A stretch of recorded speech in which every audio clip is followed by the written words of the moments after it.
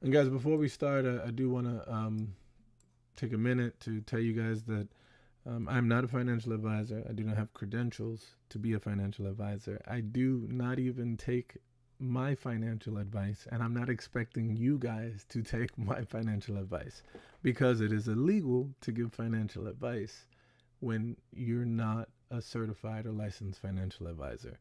So, if you are in need of financial advice, contact your local financial advisor and they'll be sure to help you navigate the world of trading. I can't promise you that they won't be working for the billionaire class or any special interest, but I will say that they certainly will guide you in some direction within the financial markets. And because that's the way our laws are, where you can only receive financial advice from them, it's best for you to follow the law and, go to them.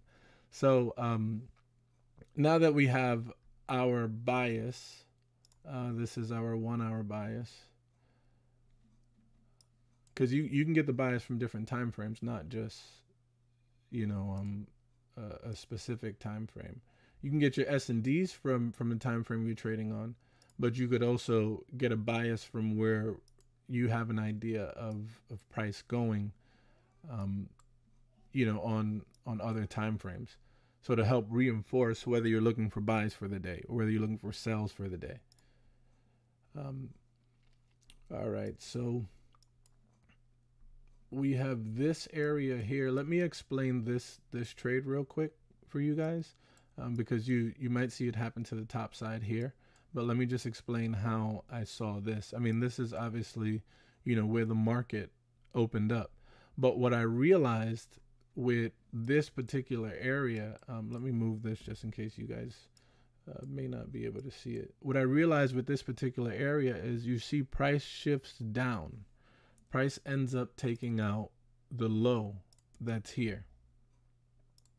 It took out this low with this body closure below the low.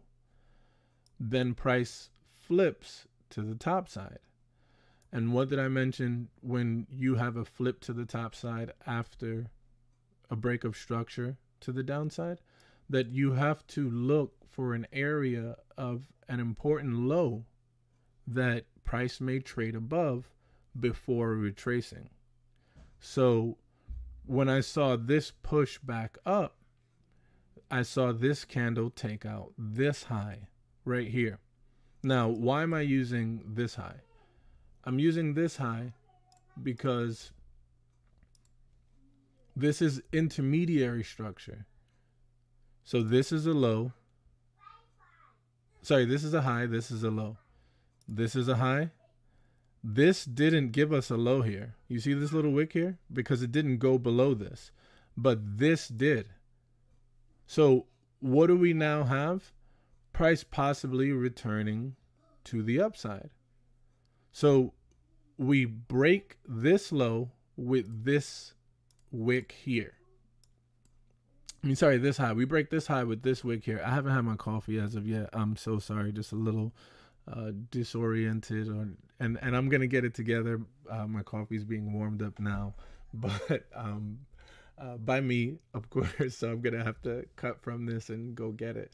But you have this high that was taken out, and then price traded back within the area. So what I usually mention on this channel is when you have a high, a previous high that was taken out, and then price trades away from it, usually you're getting a pullback into the area that price just came from or price just created. You're getting a pullback into that area, and then you're taking price long. So I had this particular price wasn't here yet, but I put this line here and I put this arrow heading out of the area. And what you might see is price looked like it was going to return to that area after the pullback. But what did I mention? I mentioned that you have pullbacks when highs are ran. You're not playing the high with a sell limit order here to come down. You're not doing that. but you're just observing, okay, this high was now taken out. So price could potentially shift back into this area. We did get a shift into this area, but price quickly moved away.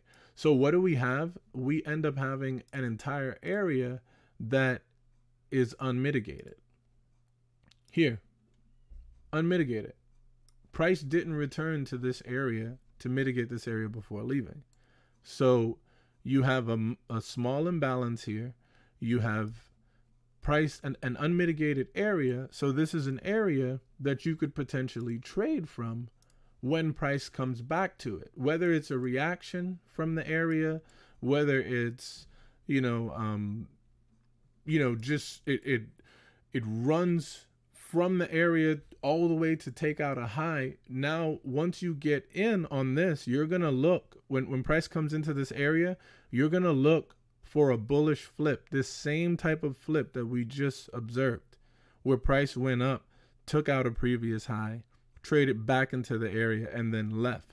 This same type of thing here should happen if price chooses to come down into this area, mitigate it, and then leave. You're going to have this happen before price leaves to take out the new high or the new low. So this is why you pay attention to these areas where price flips. And just as I mentioned, I said that you could possibly have it on the top side, which that's exactly what we have. We have price trading higher. This is an important low. This is making some highs and lows in here, but there's no body closure above to solidify this low yet. So price can continue to come down into this area until here. This candle closes above the high of the low that was established. So because this candle closed above, we have a stronger indication that, price is going to continue higher. It closed above. It did not make a lower low after it established this low. It did not make a lower low. It actually made a higher low. So then we have price come up into this area right here. We have price come up into this area, and what does it do? Create another high for us. So what's established here? The new low is established here when a new high is created. A new low is validated, I should say that, when a new high is created. So we had this new low put in, and we had a new high created, and then what happened? The low was ran.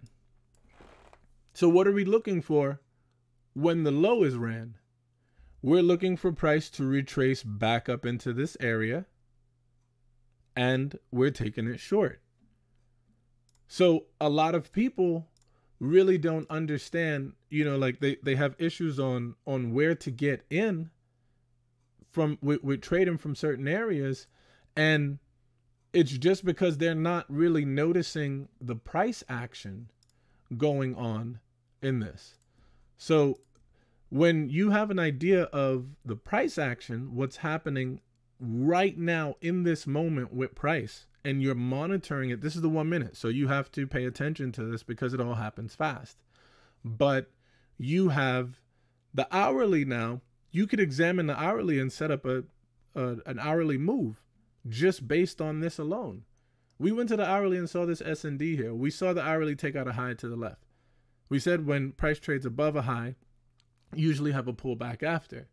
This is on the 1 minute that we're watching this pullback, but we got the high taken out on a higher time frame. So because it was taken out on a higher time frame, we should end up having a trend back into this area before price pushes up again. If price is going to push up again. How do we know price is pushing up again? We know it when we notice this same requirement, this same setup on the downside. And when we notice that on the downside, it gives us time to set us up for a buy, as well as set us up to get out of this trade, because now the retracement is finished and we possibly trending to the top side. And we don't get out of the buy from what, when we catch it below, We don't get out of it until we see bearish behavior created up here. And then it lets us know, let's get out. So, you know, in that explanation, you have this as the area of entry. You have this as the stop loss, the high as the stop loss in which you're looking to take the short from. And where are you shorting? To the next possible area, which there's this possible area. After price left it, there was no mitigation to it. This entire area here, price pushed to the top side. So what could you potentially have? You could potentially have a movement in price that comes here, you know, or you might have it, I don't know, come here. So let me take this, put that there.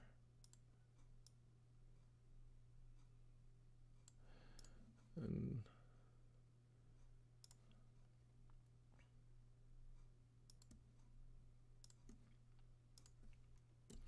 you put that there, and you just see which one is the more likely area for price to tap into and go. A lot of the times it's an area where there's an imbalance that's near. Do we have the imbalance? Yeah, we do. Right here. It's an area that price hasn't come back into. Do we have the area that price didn't come back into? Yeah, right here. You know, and a lot of people call this choppy, but if you really do pay attention to what's happening here, you have one low put in, and then you have a series of lows being created and ran. So when price is manipulating the lows, it's showing you that it still wants to go to the top side. And you get that. Where is the established low? Here.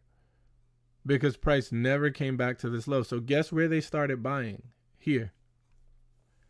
And after they buy all the way up, they begin to, when they get to a particular, you know, area that they're ready to get out, they begin to dump, selling their profits. Selling their profits after this push up. Because remember, we can't move the market. Retail, we can't. Like, you know, us trading on these little accounts, even if we had, you know, $100 million to trade with, we're not moving this market at all. This is a market that the banks move in. So the best way to trade this market is to trade with the banks. Use these little footprints that they leave behind. These are little small things that little small footprints that they leave back here for us to be able to learn to trade from. And as we're using these, you know, like you can't do something and not leave any evidence behind. There's always something left. It's like a kid stealing cookies out of the cookie jar. What do you usually see? Crumbs of cookies all over their face, hands dirty, or a jar left open, or one cookie missing. But either way, within that scenario, you always can figure out where the evidence was left. Where did they slip up? And you go back and you analyze that. And that's what I've seen trading in these markets. In all of these markets, that's what I've seen. The little footprints that they leave behind. So I know other people like to use Wyckoff, other people like to use EMAs, divergence with the RSI, all these different things, these different patterns, stuff like that. You know, I got rid of all of that. I started that way, and yeah, some people can be profitable with that, you know, but an easier way for me, an easier understanding for me is using these little footprints that are left in the market. Now, timing these is incredibly, you know, scary and anxious sometimes, because what you have is you often have, you know, where sometimes you can get a fake out here. Because look, you have this low right here. You have a high here on this candle. So if you look, this candle here came just above the high, like a little. Let me actually zoom in so you guys can see it, so you don't think I'm lying and making up stuff. Right here, this was our low, and this actually, so no, look at that. This is our low. This is our high. Why? Because it's low into high and then low is created. So this is our low. This is our low. This is our high. We come down here, we shift price downward, and we create a lower low. Why does price still go up? You might be wondering, yeah, why does price still go up after we took out the low? The reason why is because we didn't put in another high yet. Look at this. This is the last low. This is the last high. Did we get a candle closure above, did we get a candle closure above this high right here? No, we didn't. No candle closure above the high before the low was ran. So because we didn't get a candle closure above the high and then the low was taken out, we're not taking this trade. We're not taking the pullback of this trade into the continuation down, because we first need a high established and then a low taken out. And after the high is established, the new high that's supposed to come from over here, it did not come. After the high is established, like it broke structure to the upside, body structure to the upside, you don't have that. You just have a candle that closed here. We put in a low here, and then we came here. We don't have a candle closure above here, above this high. So technically, when it drives below the low, we're not looking to take the pullback into this area. Not saying that it can't pull back into this area and go, because it can.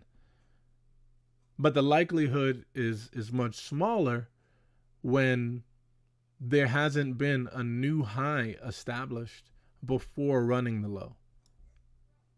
And that's why I said that when we were here, I would like to get a close above this area or a couple candles within this area.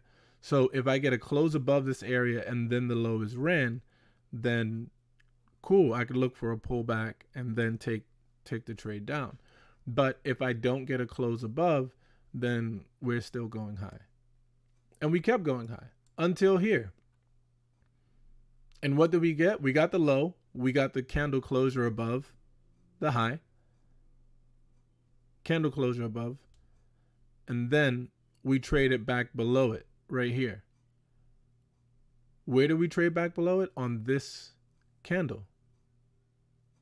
Actually, I'm sorry. This was our low. I'm sorry. Forgive me. This was our high. This was our low. This was the new high. This was the run of the low. Price pull back, and then we take out from this area. And now we look for some bullish behavior to this downside. And that's how you, like, if you were in this trade and you were expecting it to go down here, and then you had price shift up right here and come back to this area, you know, a lot of the times you might be trying to figure out, well, is price going to push all the way back up to this area and take me out? There's a possibility. That's why we partial out at certain areas of price. We'll partial out at certain structural areas. Low here, low here. Some people might partial out here, you know, or some people will wait to partial out down here, hoping that price gets there. And if it doesn't, they get taken out at break even. Cool, risk-free trade. You know, you didn't technically lose, I mean, except for the commission, you know, but you got to make sure that you take some profit off of the table. Runners will get whatever other profit that you didn't get. But there's multiple setups that happen, and when you have these multiple setups happening, you can partial out at all these different trades that you're going to take. You can partial out on it. So this was before the market opened. This trade down here was after the market opened. And then you have another setup that's there. So when you have all of these different setups, this is actually where I thought it was going to reject from, but price still pushed higher.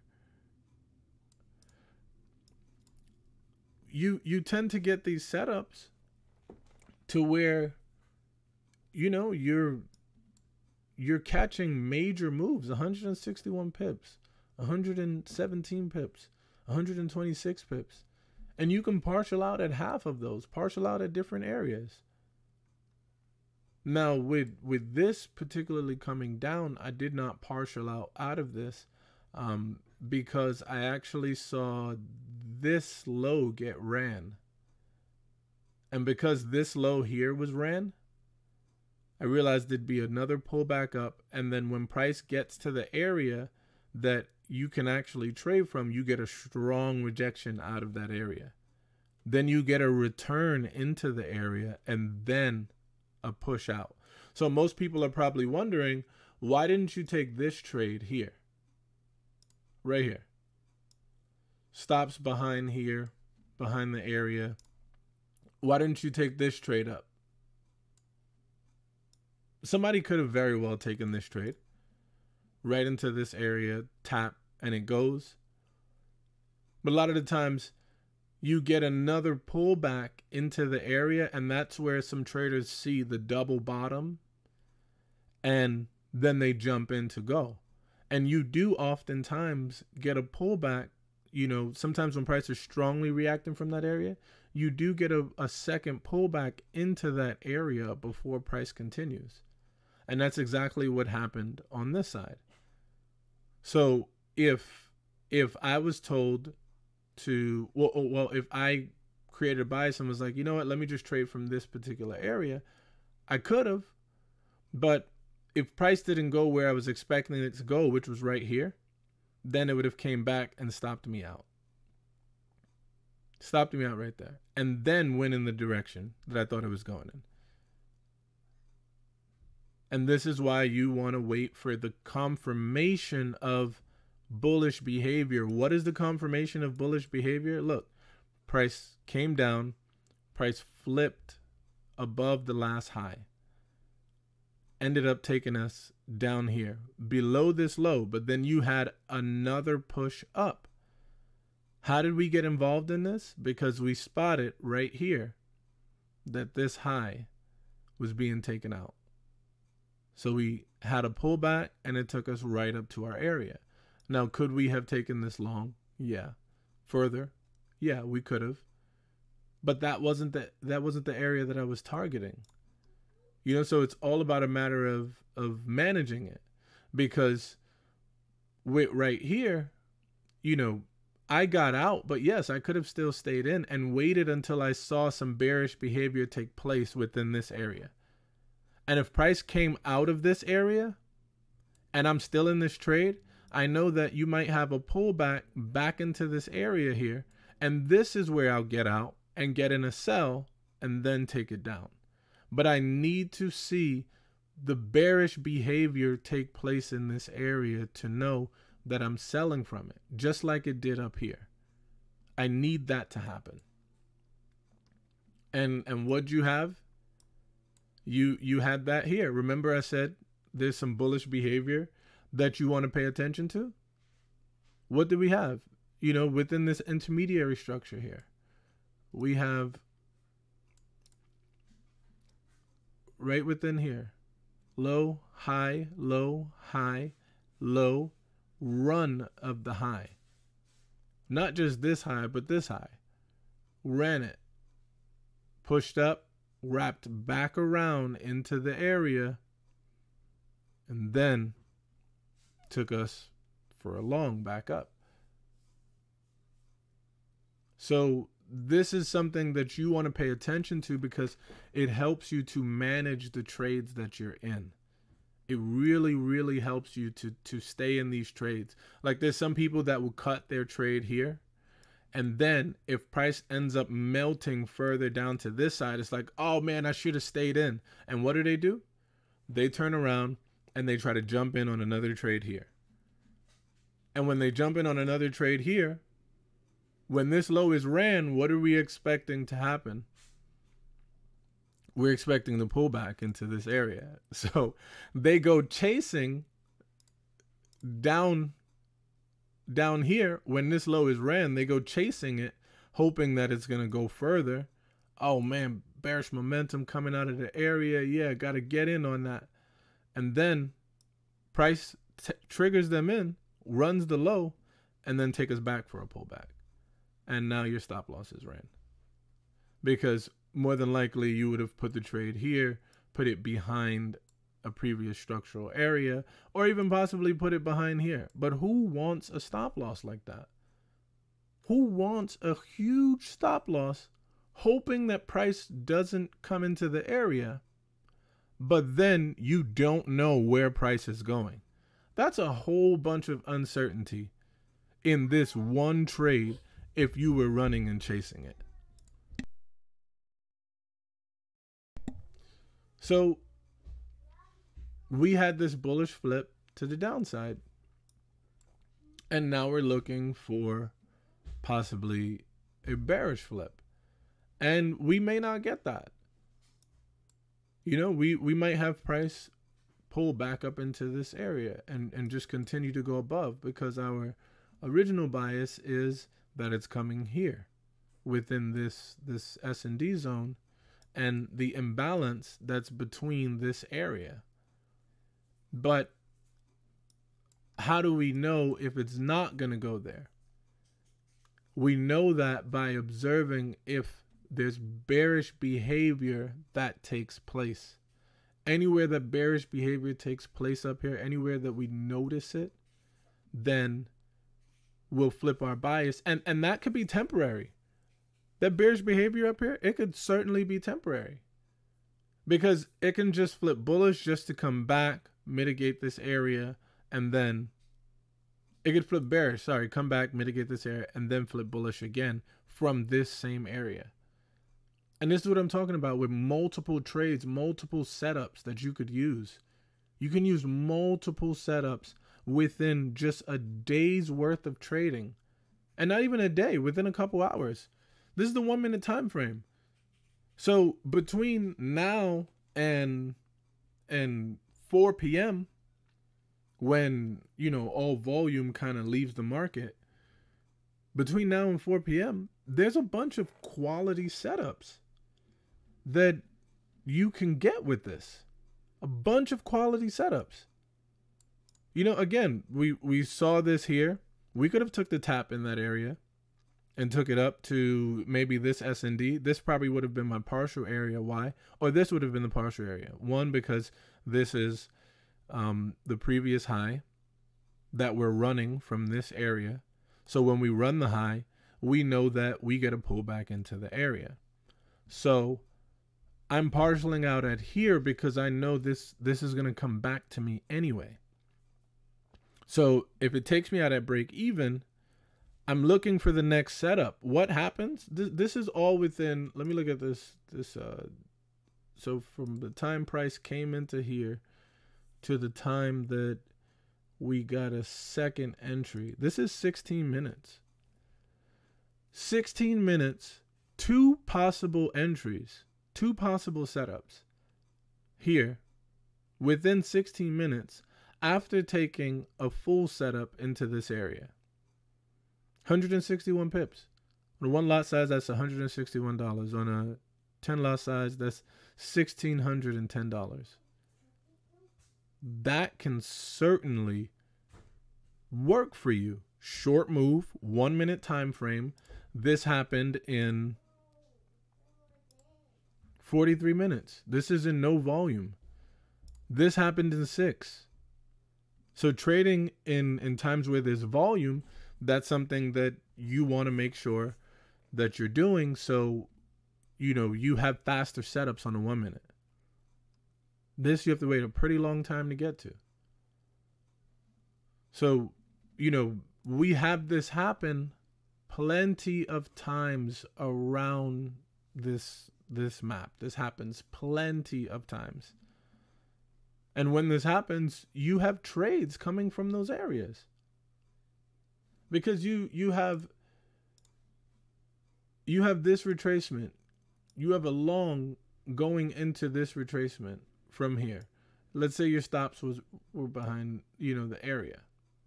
What did I say I like to see? The candle. You see this candle here? This bearish candle went down. The next candle opened up, took out the low of the previous candle, and then traded above.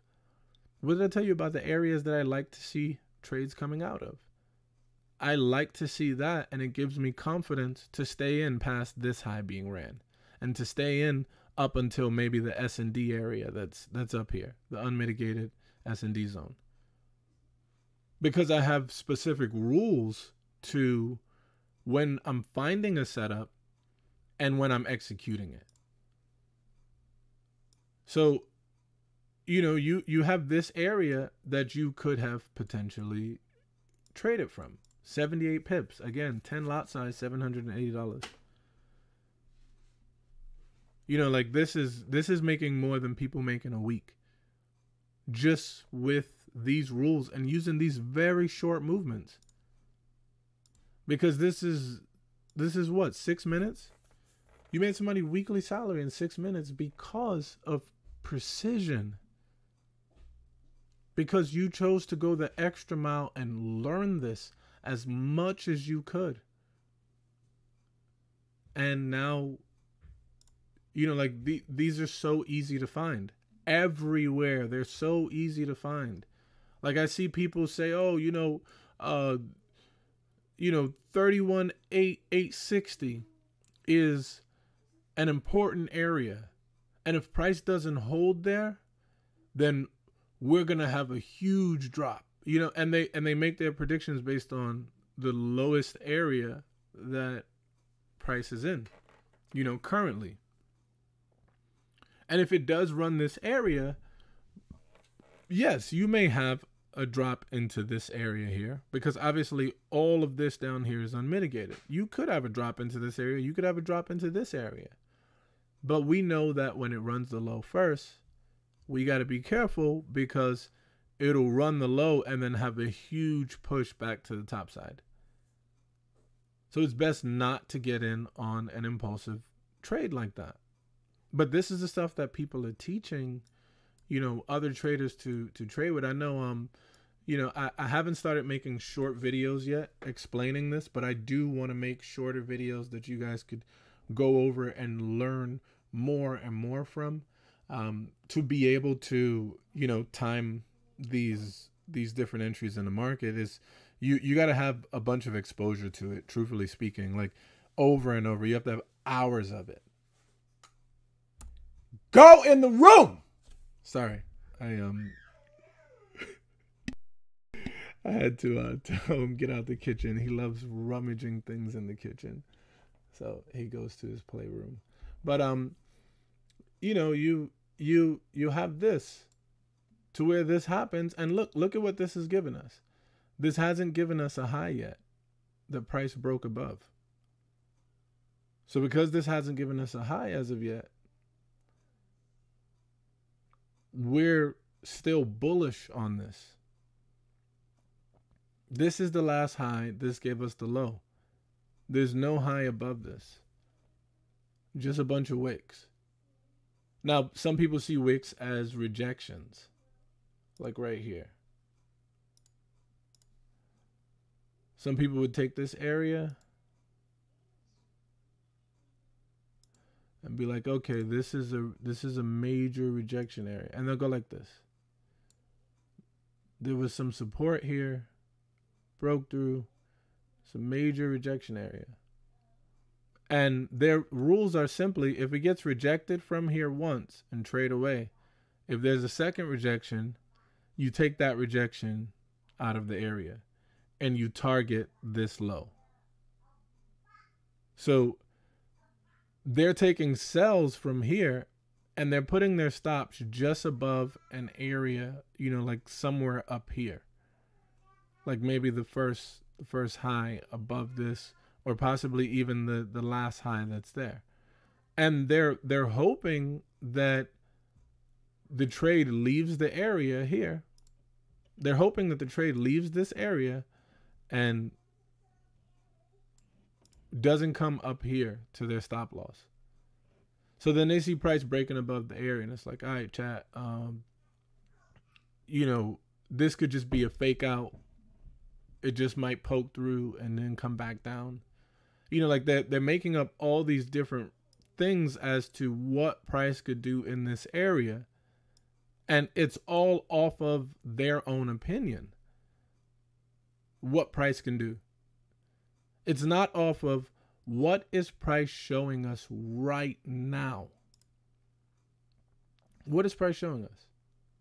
And what did I mention when price wants to go bearish? This is not like I'm not ever supporting this style of trade and anything. So even if this does go in this direction, I'm just giving an example of it. I do not trade this way, and I do not support this type of trading because it lacks the skill and the awareness to sit there and pay attention to what's happening in real time. We're just saying, okay, it's going to come here, reject, come back here, and then we're going to trade it coming out of this area. That's very easy to analyze and to hope that this setup works. That's very easy for anybody coming in. Oh, look at the areas where it's support and in turn resistance. It's very easy for people. So people are going to be more inclined to learn this way and trade this way. But there are other ways to get to the same conclusion up here where, when you get to that conclusion, you're sure of the trade coming out of this area. You're not just hoping. And that's why when they have those little things here, this is exactly what they do. When they have these little things here, they go just like this.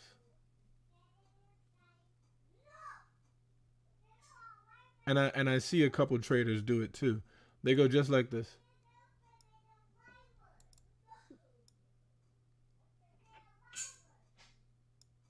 They go like this. Right here. And they go, oh yeah, chat, we partialed out right here at, whatever this, 21 pips. 21 pips, let's go, chat. Everybody is writing W's in the chat or whatever it is that they're putting in the chat. And this is what they're doing. This is how they're teaching people to trade. Now it's just runners. We're going to let the runners run. Yeah, it was a good day. With just this.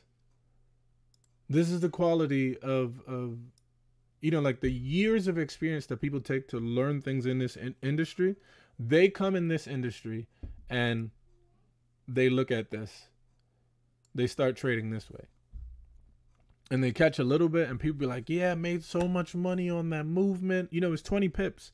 So if you were trading on a 10 lot size with 20 pips, you have $200. But if you were trading on a 100 lot size, then, you have $2,000. And when I personally trade, I trade on a 40 lot size. So you can understand the numbers that work out, with this.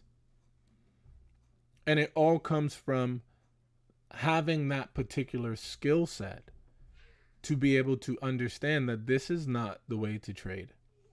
Because if this was, we could teach 5-year-olds this and they could retire their parents. Just doing this. I see them do this in Roblox and in Minecraft. This is child's play. That's not how you trade at all. And that's not how you teach people to trade. Because what indication do we have that price could potentially be coming down? We look at what price is doing right now in this moment.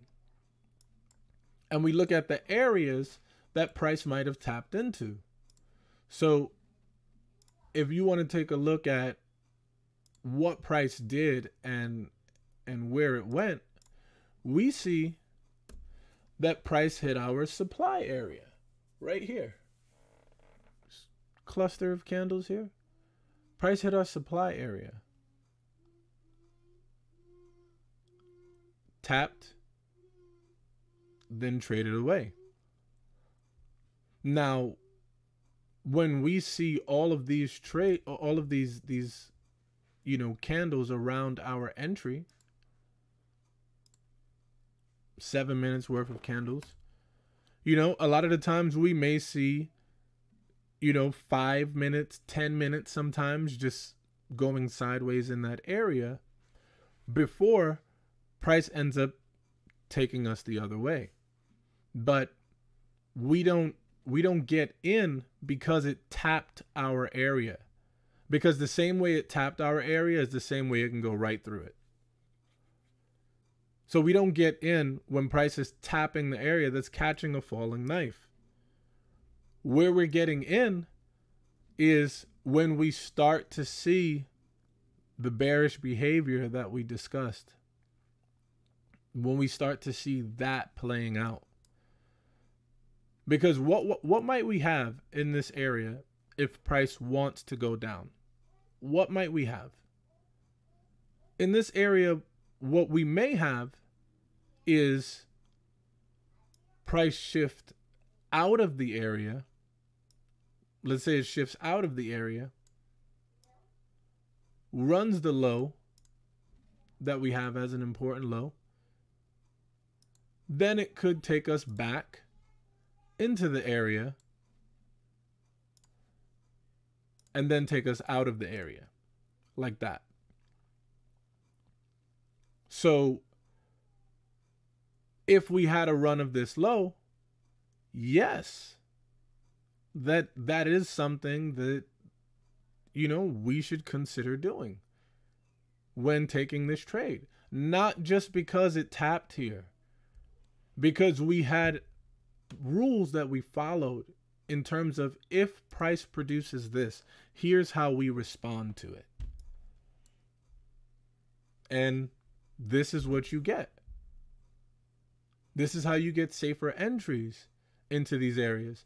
Now, although I had mentioned that this is, a supply area, you could also adjust it to this here. Why? Because we have this low and we have this high. So within this entire area, between this low and high, when price trades away from it, you have to look and get an idea of where price usually reacts off of. And whatever area, while you're back testing, you usually see price react off of, you would go and start to utilize that area on these pullbacks. And not just the pullbacks, you would utilize this area down here, in this area that wasn't touched. You would utilize it down here. So you already have the anticipation of areas set up, but it doesn't necessarily mean you're catching a trade from there. You're watching to see what is price doing in that area before I take a trade from there. Is it giving me any type of bullish behavior coming out of here? Is it giving me any type of bearish behavior coming out of here? And when you start to notice that, then you start to see that, it lines up. And as I mentioned down here, I said that usually when you get strong rejections out of certain areas, you usually have a double entry or a double tap within this area. So you get the double tap and then price takes us out. Usually that's what you get. When there's like a strong push out of a particular area. We had this, where we got in here, Then price came back up towards the entry, near the entry. And remember how I mentioned you can catch this buy up to this area, but you want to be mindful of what happens in this area. Because then when you start to see some bearish behavior start to take place here, then you will go ahead and take the trade out.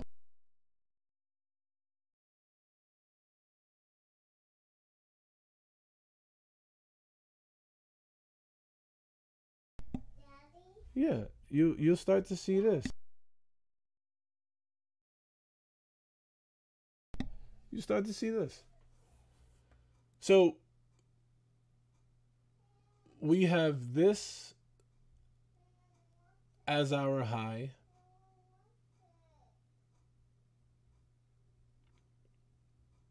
Price shifted above here. This being actually let me use this and actually mark it out.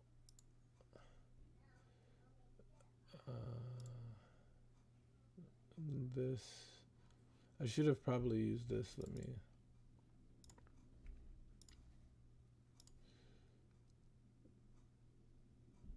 So you have here. So you can take this and this. This didn't have a closure till this.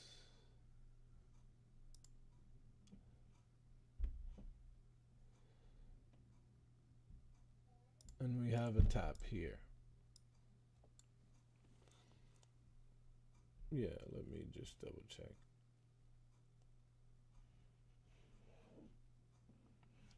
Actually, this might be it here. Wait, let me see. Sorry, I'm just checking the levels so I can give you guys accurate information. So you had this. This is the low. This is the high. This is the low. No, it's here. So it's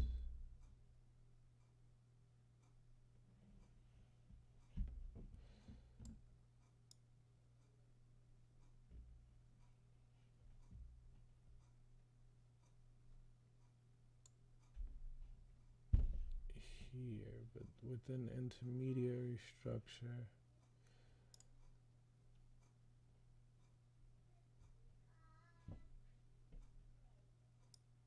I'm conflicted because this candle here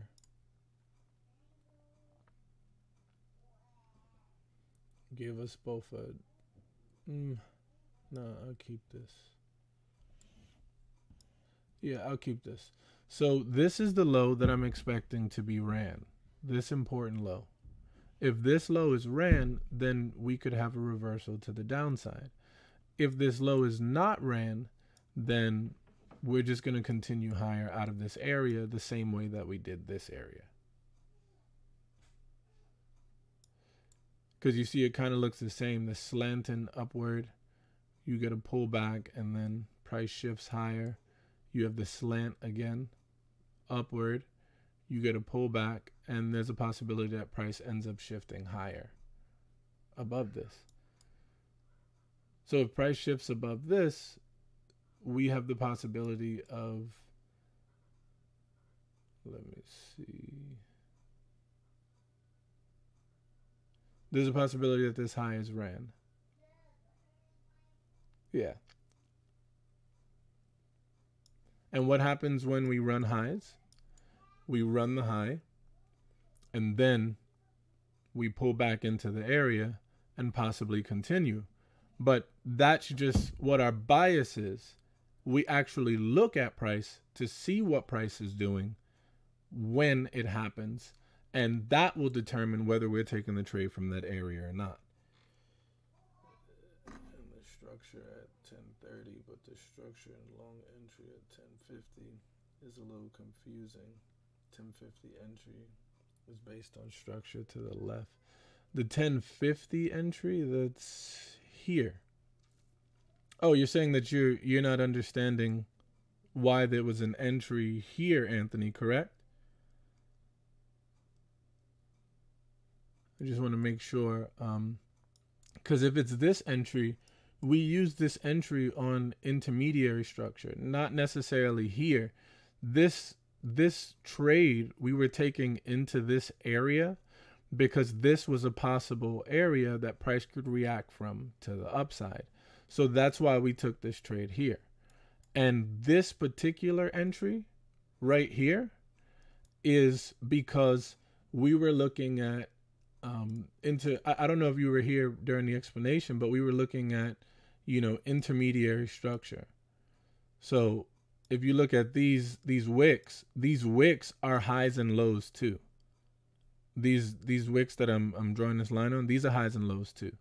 So when we have these highs and lows coming down, if you go to like the seconds time frame, you'll see it exactly like this whole thing. But it would just be within this area when you come back to the 1 minute time frame. So we had the run of this high right here. We ran that high, break of structure to the top side. So when we get that break, we're anticipating a pullback back into the area, and then we're taking it long. And where do we take these long to? We take these longs to unmitigated areas that price could potentially react from. That's where we're going. So with this in particular, the reason why I pointed to, it's actually here, this area, is because if you look at this right here this is supply. This is a supply area. This one wick right here is a supply area. There was no mitigation, so price shifted towards the downside, and the next candle that opened did not go into the area. It traded away from it. So because it traded away from it, it's considered a supply area. It's an unmitigated area, an untouched area. And you also have this here as well, but these are more so like the smaller ones.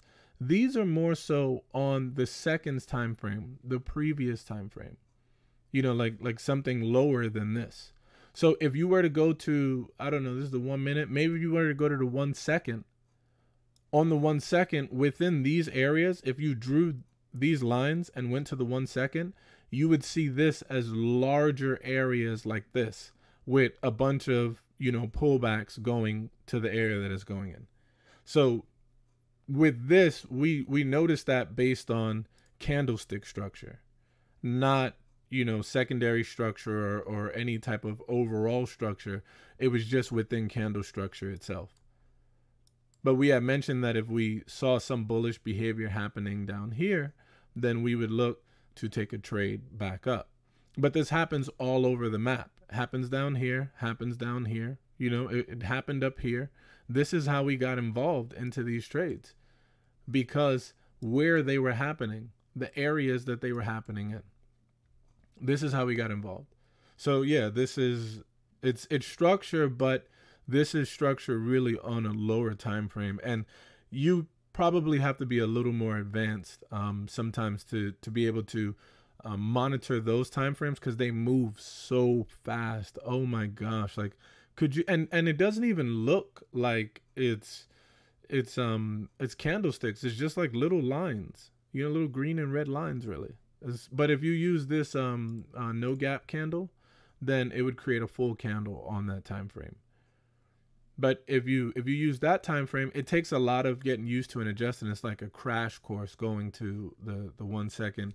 It moves extremely fast. So you just want to make sure that you can handle price moving so fast in that direction. So again, I mentioned that these little wicks here are S&D zones on smaller time frames. So what do you have? You have when price goes into this S&D zone, you get a reaction out of it. Look, this candle with this wick came up in here. This one came down and went out of that area. Some people are just taking trades from here. People with you might have people with zero spreads. They're just taking that. That 6 pips could be 6,000 easily. If you knew how to trade these areas and trade the reactions away from this, that six grand easily. Just on a little small move like that. Of course, you need more capital, but when you look at these S&D zones, as I mentioned in some of my other videos, when you look at these S&D zones, oftentimes you have it to where there is a reaction when price touches it. So remember how we mentioned that this was our S&D zone here? This was our supply area. You have price reject from it, and look at this rejection, 61 pip rejection. You get a 6 pip rejection from a seconds time frame, but here you get a 61 pip rejection just from the zone alone. I'm not trying to be Dr. Seuss or anything, but you get a reaction from that zone where you could get a quick scalp off of. So these areas can definitely help you with that. I'm always looking for an ABCD and didn't see it there. Like the short entry things. Oh, okay. Yeah, no, I understand what you're saying. That's what, like, you know, I believe it's Elliott wave theory or something like that. So for me, those theories just make it easier to spot certain things, but ultimately you want to like grow out of that and just start to look at it from candlestick structure. When you're looking at candlesticks, when you're reading so fine-tuned that you can get an idea of what could possibly happen with candlesticks, then and that's on a microscopic level, then, you know, as a whole, things start to just, you know, add up and become a lot different for you. Starts to look different. You know, there's just a bunch of stuff a bunch of possibilities that you have, just knowing that you can apply the fine-tuned candlestick structure to, you know, the overall structure. Because now if you go to like the 15-minute, now you could use candlestick structure here in the 15-minute. And you could start using this for, you know, trading the same way. So if you have this high, you have this low, sorry, this high is presented, you have this that comes back down and doesn't take out the low, but we don't have a new high created because a high didn't go above this. So when a high goes above this, it validates this low. And when this low is broken, then you'll have a pullback into this area and then a continuation outside of it. And that's how you read it on candlesticks. So if this doesn't give us another high, this is not the low that we're looking for to be broken. This is the low that we're looking for to be broken.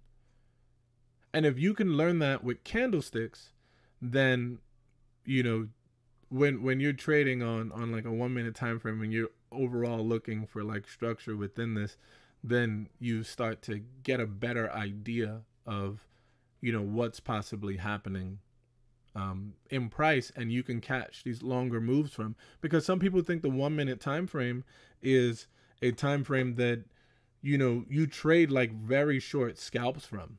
They think it's like that. You know, you're in and out just within a couple seconds. Oh, that's a scalp there. Okay. Oh yeah, I got a short move there.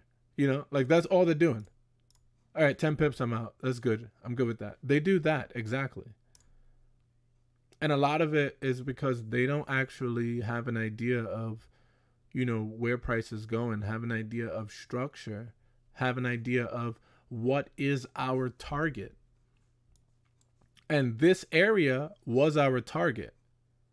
And when we got to our target, now we look to see if there was some bullish behavior that was happening. And that lets us know to get out. So if you were in this trade and you were coming down to here, and we came all the way here, but ended up flipping back up, we got a retracement back in. Sorry, we got a retracement right here. So now this becomes where you get out. Of course, this is not going to just come straight back and hit your stop loss. Unless like some type of high volume news happened or whatever it is. Of course, it's not going to come back there and do that. But you'll have it to where price will give you an area or a landing pad for you to get out. And not have to get out short of profit at 64 pips. You were able to come back and get out at, 167. So almost double of what you would have got out if you saw this high right here. So you create rules to it. I went back and see the structure on the 5-second chart. Yes, that's good. You could definitely, and anything that I say, go back and test it, because you're going to see it in real time. Like, go back and look at whatever it is that I explain, go and reproduce it for yourself, and you're going to see results. You don't have to pay for this. You don't have to, have any conversations with me about it. You don't need to talk to anybody. Just taking these principles and these concepts that I teach, and I'm telling you, trading will become so simple for you. Extremely simple for you. It doesn't have to be hard. Learning this is hard. Yes, it is. Oh my gosh. I remember the times where I would just stare at charts for hours. Now, every now and again, I'll just go back and look at a chart and be like, oh, okay, that's probably going to happen. And just draw something and then go back and take a peek at whether it actually happened. Like, I do that on a lot of different pairs that I don't necessarily trade. Like here's gold right here. I'm going to show you the same thing, because this works on everything, not just Forex. This is on stocks. This is on commodities. This is on everything, like futures, all of that. Crypto, whatever you want to trade, this all works on it. It works the same exact way. The same exact way. So, we have it to where we get this, we have this high, then we get another low put in. And what do? We take out the high that was validated by the new low that was put in. So we had price come up around here. I was expecting, after price went above this, I was expecting price to come back into this area. But it didn't. Right there and then when it flipped above, it didn't. But this was another area to just consider if price came back into it. So I had put this here, placed my stop loss right above this area, because this is such a small area that I did not expect a reaction that would put in a new low from right here. So this did come here. There was a reaction that took us down, but this reaction took us down into the trade that we were taking. And if you wanted to minimize your stop loss, this is because I didn't go back and look at it. So this is the type of trading that I say people do. They set up an area and then they wait for price to come back into. But if I actually wanted to minimize the amount of pips that my stop loss was, then I would begin to look into this area. So I see it to where, according to this candlestick structure, let me show you, because I feel like I could show things better than I could tell it, and showing it would be very helpful for you guys. So you have this area here, you have this low, this high, this low, this high. What do we have here? A break of the low. And then what do we get? We don't get another low. We get a high put in. High is ran. Now this ran 3 of the highs. Quick push up. On the second time frame, this looks like trend line touches going down. Price runs all of the trend line touches. So you have a lot of traders who would trade with trend lines, and they don't understand that price is just storing up liquidity to come back and run it. And that's exactly what it did. It ran it. Now, granted, this is the second time frame, so the run on this is not necessarily that deep. I guess this is 10 pips on gold, so It could be depending on what your lot size is, but that's why you manage your risk. We had, back to what we were saying, we had a run of this high. So when the high is ran, we're looking for a pullback into this area. Mind you, this is candlesticks alone. Like, we're not using large areas for this. So you have a run back into this area. So we take this here. We place it to, like I said, when you go and back test it, you'll see different areas that respond more than others. This might be the 50%. This could be the 70, 80%. So this maybe on the 80% would have been a little more precise in the tap. Either way, you're looking for price to come into this area here. We don't know where it's going to stop, but then take us long. So our stop loss is directly behind this area here. And we're looking to target whatever area that we believe price is coming to. So price already came to this area here. We're not necessarily looking for this area to be the area we trade from. But what we're looking for is areas that have volume in it. And I could, just highlight it for you. There's volume in this area here. There's volume up in this area here. There's volume in this area. And there's, I would say maybe more of this area. Volume here. So we're taking our trades, and Em, I know you had asked me this earlier if you're still here, prior to coming on the stream. We're targeting areas with volume in it. So because we know there's no volume in these areas, what are we doing? We're bypassing this. We're looking to take this to the next possible area of volume. So if you look at this, this is a 1 to 10, 10 to 1, whatever you guys want to call it. This is 99 cents for your stop loss. You know, 9 pips. 9 pips, 9 pipettes, whatever you want to call it. But this is 99 cents on gold. I'm saying that it's, it's $1 stop loss. Or a 9 pip stop loss, almost 10. And you're taking this up to an area of volume. You found this here, and you were able to minimize your risk when price came back into your area and you looked for the flip. But if you were just a trader who preferred to wait and just have the order trigger you in, you have your stops behind here and your targets is the same, the volume. Look at the difference between these two trades. Both of them are great trades. One had way less risk than the other. It's 10 to 1. This is 4 to 1. This, if your stop loss was hit, you'd have been out in 10 pips. This, if your stop loss was hit, that's 25 pips. And remember, with pips, the measurement of pips could mean anything, depending on the lot size you're trading on. But this is the reality of waiting for price to get into your area and then looking for an area to trade from. You do not need to have limit orders or buy stop orders, or what. You do not need to have it up here waiting for price to come to your area here maybe, and you place your stop directly behind here, and then you get ran out of the park. Ran out of the park. And I see this happen with a lot of traders on stream. Every morning, my morning routine is to go and check the traders who traded in London session. And every time that I'm done trading, I go and check the traders who trade in the morning session.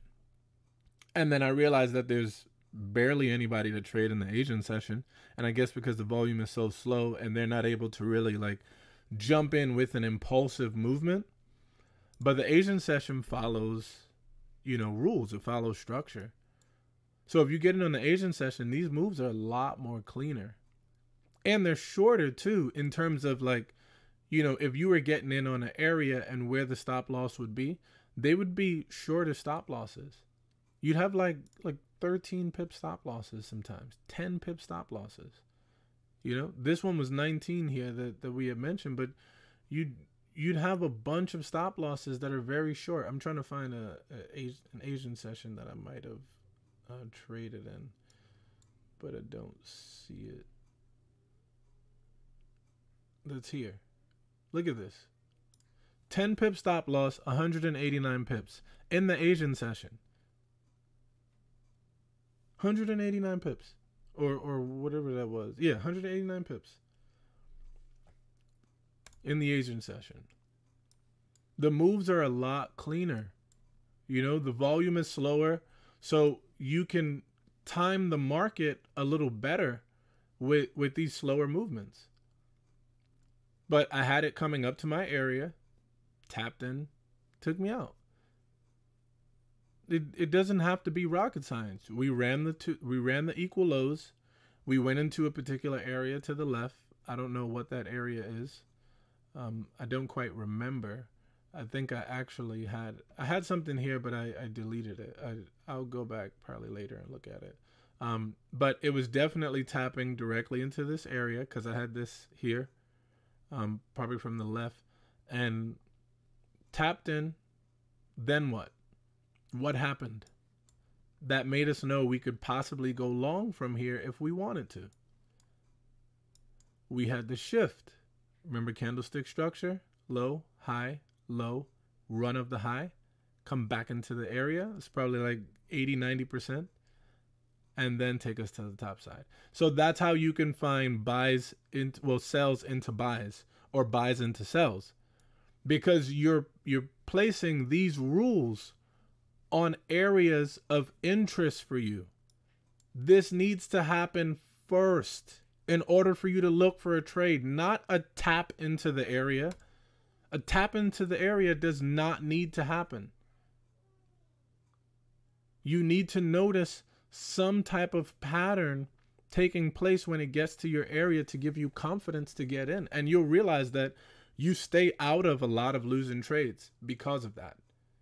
You do not end up with a bunch of losing trades when you have those rules and when you follow those rules. Like price dipped down here, took out this low, but then came above here. It didn't run the high. So because it didn't run the high, I know that this is still bearish. If I had the high ran, then price would come back into this area. I would get out here and then take a trade long from this area. But because I still saw that price was still bearish, even though it had this huge push down followed by this huge push back up, it still didn't take out the structural area it needed to flip bullish. So I knew this was still bearish. And that's what you get. And so you have price pushing down here. Now you see the bearish flip. We get one flip here. And if you want to play it safe, you could wait for a second one. Because remember I said around areas that you get in, you sometimes get a second touch of that area and then price goes from that area. You could wait for the second touch if you want to. If you're not feeling too confident about it, you can just wait for the second touch. Because even here, price dipped. No, sorry. It just came right out, flipped back up, and then traded down. Of course, this would have been some, a scalp possibly here. But if I had an area here, you would have price shift below it, come up, touch, might reject away, and come back and touch a second time, and then finally leave the area. So because you have that sometimes, you can just wait for that. You can just be patient on that. And you can catch a trade from a lot of these different areas and not get stopped out because you're prematurely placing, stop losses and take profits when you don't even really see what price is doing. You don't really have any understanding of what price is doing. So look, we have it. It came all the way back to where this high was. Remember I said I like to see a couple candles between the area before it returns to get an idea of knowing whether we possibly have some, you know, some bearish momentum out of this area. And we have that. So we took the first trade here, and there was sure enough a possibility to take another trade here. And why is that? Because we have these series of lows and highs taking us up, but then we have a break down. And here's one thing that I've been noticing. I don't want you guys to take this entirely for what I'm saying now, because I'm still trying to figure it out, but I'm telling you guys because I'm very transparent with my system and my information, and I want you guys to be able to look for it as well. And maybe you guys might find a system that's 10 times better than mine, you know, who knows. But you can incorporate this in it, because if you look at this low that was taken out here, you know, this one just, you know, took a crap coming down into this area, you know, and then push back up. You have two areas to trade from. You have this low here that was taken out by this move down. You have this low, this high. You're looking for price to come and tap back into the area. You see we got this tap here. But then you also have this low here that this took out. So now you could start looking for your pullback within the range of this low and this high, because this is as far as the candle went when it broke structure to the downside. So you could use this if you wanted to. Now with using wicks, there might be a little more fake outs than using a body, because if you use this here, the body came below this right here. Where is it? Right here. You see the body came below. And then what happened? We had the pull back up. So we get the pull back up. We get an area in which we're trading from. We get the exact thing that I said I like to see. I like to see a candle take out the previous high and then trade back within it. And then we had a low right here, and then the next candle came up, take out the high, and traded back within it. So that's still giving me some indication that it's bearish from here. And we end up taking a trade out of here, stops directly below, above here. And the area that we were originally anticipating is possibly there.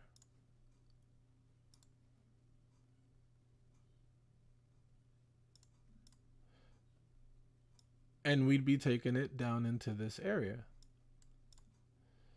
because this is an area that we possibly anticipated it coming to. But then we're monitoring this to see, is it going to give us a bullish flip to the top side? And if it gives us a bullish flip, we'll wait until price comes back into the area, and then we'll take it to wherever it's going. We'll take a buy up to wherever it's going. The buy can just be coming back here. Why would it come back here? Look at all of this imbalance that's here. So the areas that have imbalance are more likely to be areas that price taps into and trades away from. So we could potentially have a tap here, and then we might see some bearish behavior setting up here, and then we'll end up just taking it short. But this is what you want to see. This is exactly what you want to see. Exactly like this. High, low, high, low, high, disrupted the trend with this low. We get a pull back into this area, and now we pull down. And when price gets to our area that we're looking to possibly trade from, now we're just trying to figure out, is it going to give us a bullish flip? Is price going to flip bullish to take us back up here? And you might potentially have that. You might have that here. You could have that with this. price flipped above the high, you could have it come back into this area, maybe this supply area here possibly. And then you could have price flip up just to go here. Tap this, and now it's away again. Or it may not even make it to here. It may just make it somewhere here, in between here. And then take us back away from this entry. Why? Because you could have double touches in these entries. You could have price certainly touching, you know, an area twice before leaving.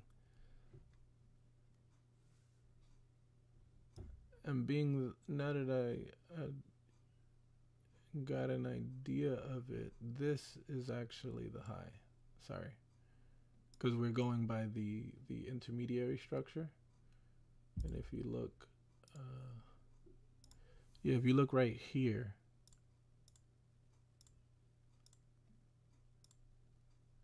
well, this is technically not a high. It's kind of flat there. But either way, we have here as the last high that was created before the low.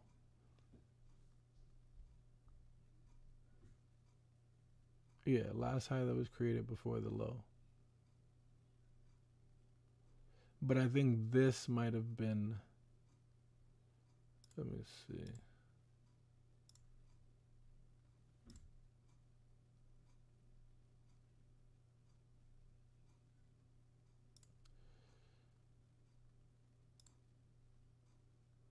This was a low. Let me just double check. This was so the low for this is 154.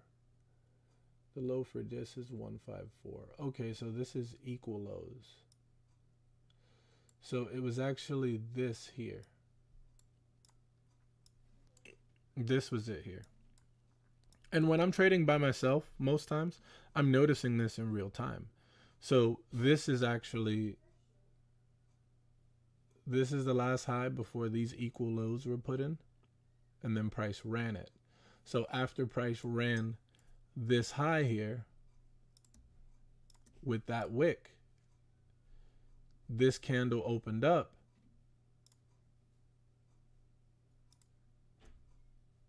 traded to our area. What's our area?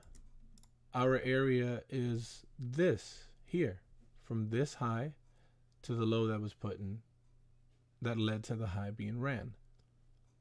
So we come back into this area here,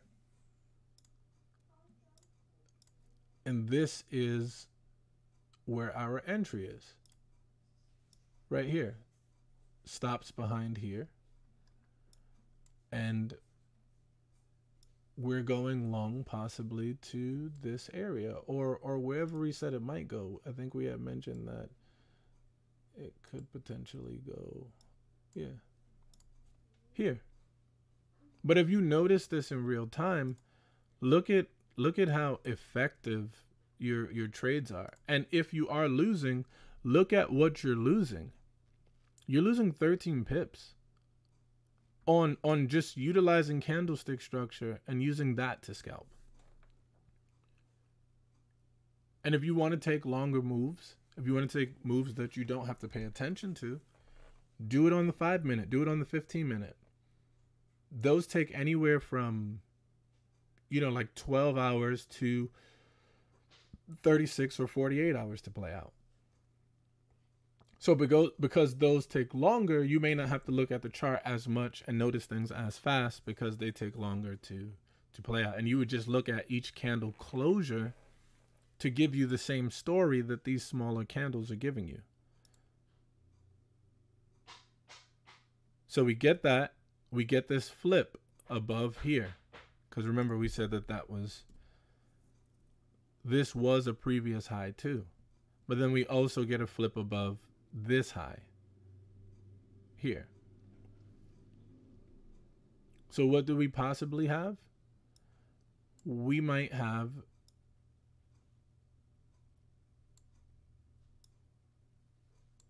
a play back into here, back into this area, and then a continuation above. But again, what are we looking at? What is the overall objective of noticing this?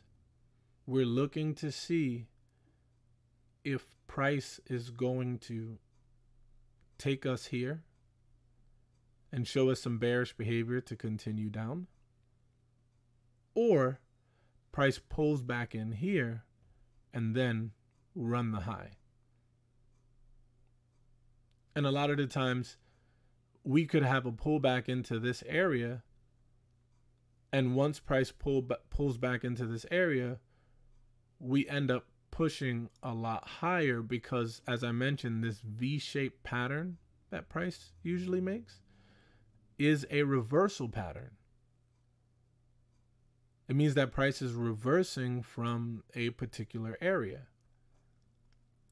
And that's only if the V shape is completed with the different structural elements that are taken into account.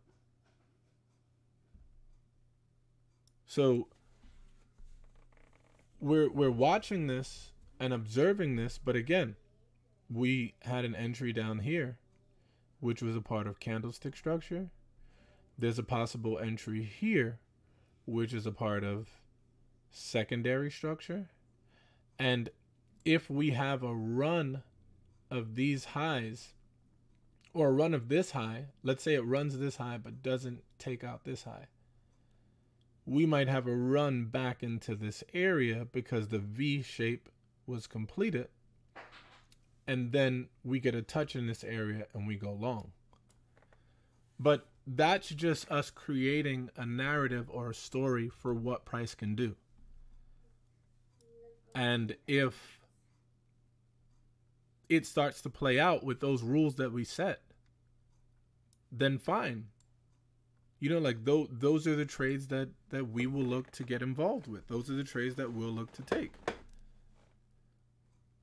You know, and usually with areas that I often see, you know, price may have a reaction from or even run, you get it to where, I mean, we explained it earlier that sometimes price would come close to an area and then reject away from it.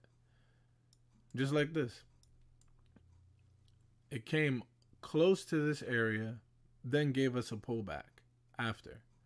So people looking to try and get in from here to maybe run this high here, they got in here trying to run this quick high, but then got pulled back. So anytime price is getting near a particular area and you don't know what structure is doing, you don't chase these little movements. Don't chase these little highs. You don't have to, because you're going to have so many setups present themselves. So many setups within this. This is just between 10 and 12 that these setups took place. Between 10 o'clock and 12 o'clock.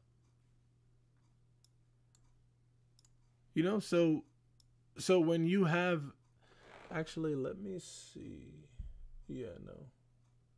So when you have things like this play out, you know, you can create some confidence in your trading to say, hey, yeah, I could definitely stay in the trade.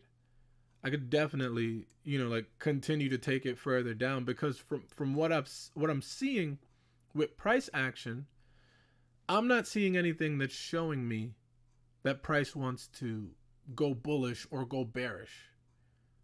So because I'm not seeing that, you know, I'm going to continue in to the area that I chose to get in, and I'm going to continue trading that area. Now, if you were to miss this area, there are other areas that you can trade from. Price often retraces as it's going down, it's retracing and heading down. So there's other high probability areas that price can go and touch before continuing. And a lot of the times it's areas that have the imbalance, have the unmitigated supply area. And, you know, you might have it to where price is not ready to come above these highs. So you might even get price shifting all the way up here, and it could put in a third high for you. It's not a higher high, but it could put in a third high for you somewhere in this area, and then continue to trade away. But these are things that you just want to look for when you have this setup, you know, or when you're using these techniques to actually trade from. These are things that you want to consider to either get in a trade or stay in a trade. You know, like it's very, very good to use.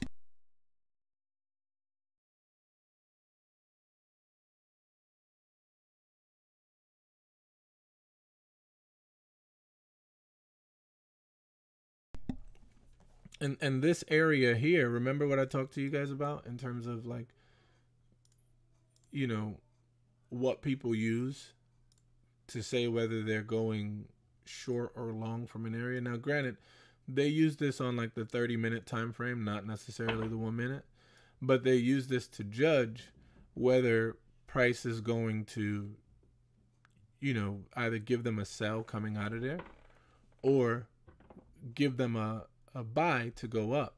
So they'll wait for price to go above the area, tap back into it, and then take you long. Or they'll wait for price to reject twice from this area and then take it short. So there are many different systems and formulas that they have and that they create for, you know, how they're going to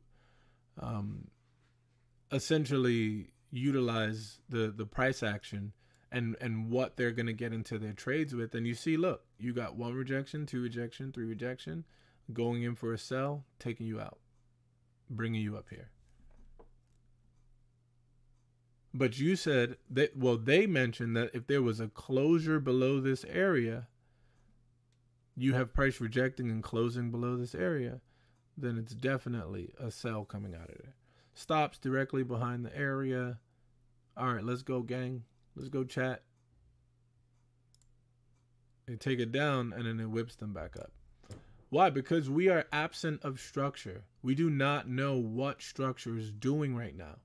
So if we're not aware of what structure is doing, then we should not be just randomly taking these things and placing them on here. Like, look, they go just like this. Oh, it used to be support, resistance, support, now a little more resistance. Oh, now we got the break above. So then they see the, they see the break above the area here, and then go like this. All right, price comes there. If it comes back and tests the area and gets rejected, we're going to take it long, just like that. And I'm not saying that this can't happen, because yes, this can very well happen. Yes, absolutely right.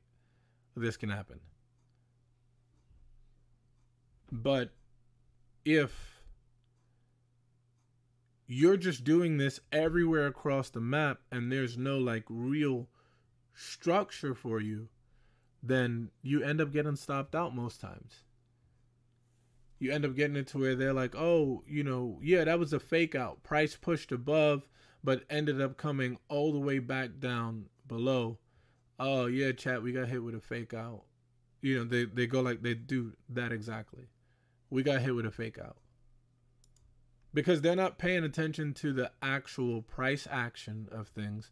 They're paying attention to this little support, turn resistance, turn support. And there are people who are profitable with it. But if you're going to use that, use it with structure. Use it with structure. So we had saw this trade here. And remember what I said. I said, if you see a bullish flip, if you see any type of bullish behavior that's happening down in this area, then now you're looking to take price long. So we were discussing this, and you know, we kind of had it to where we missed this one because we was looking at something over here, and then we saw this area, price never came to this area. But if you were in this trade and you noticed that we had this pullback, we noticed that this pullback was present before this high was even taken. So your area to get out here is on the pullback of this. And your area to get into a buy is where you're selling out. Now, of course, it wouldn't have been here. It would have more so been over here after all of this price action happened. But you're selling out here. So now that you've sold out and you bought in, remember, we said we want bearish behavior to take place here. If bearish behavior doesn't start to take place in this area, we're looking to take this further. And I said it could potentially run the highs. So we have the highs being ran and no bearish behavior took place for us to even consider getting out.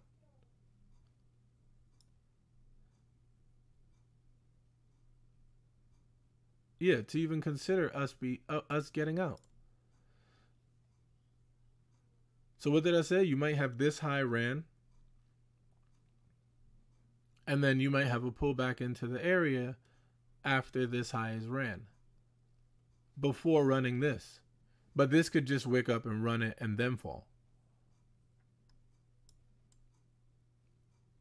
But we're watching price to see how to manage our trade. We would have already been out of this. We saw a bullish flip here. There's no reason why you're staying in this if you see the bullish flip. You get out when it flips bullish, you get out on the retracement of it. When it retraces here, that's where you get out, but that's also where you get in and take it long.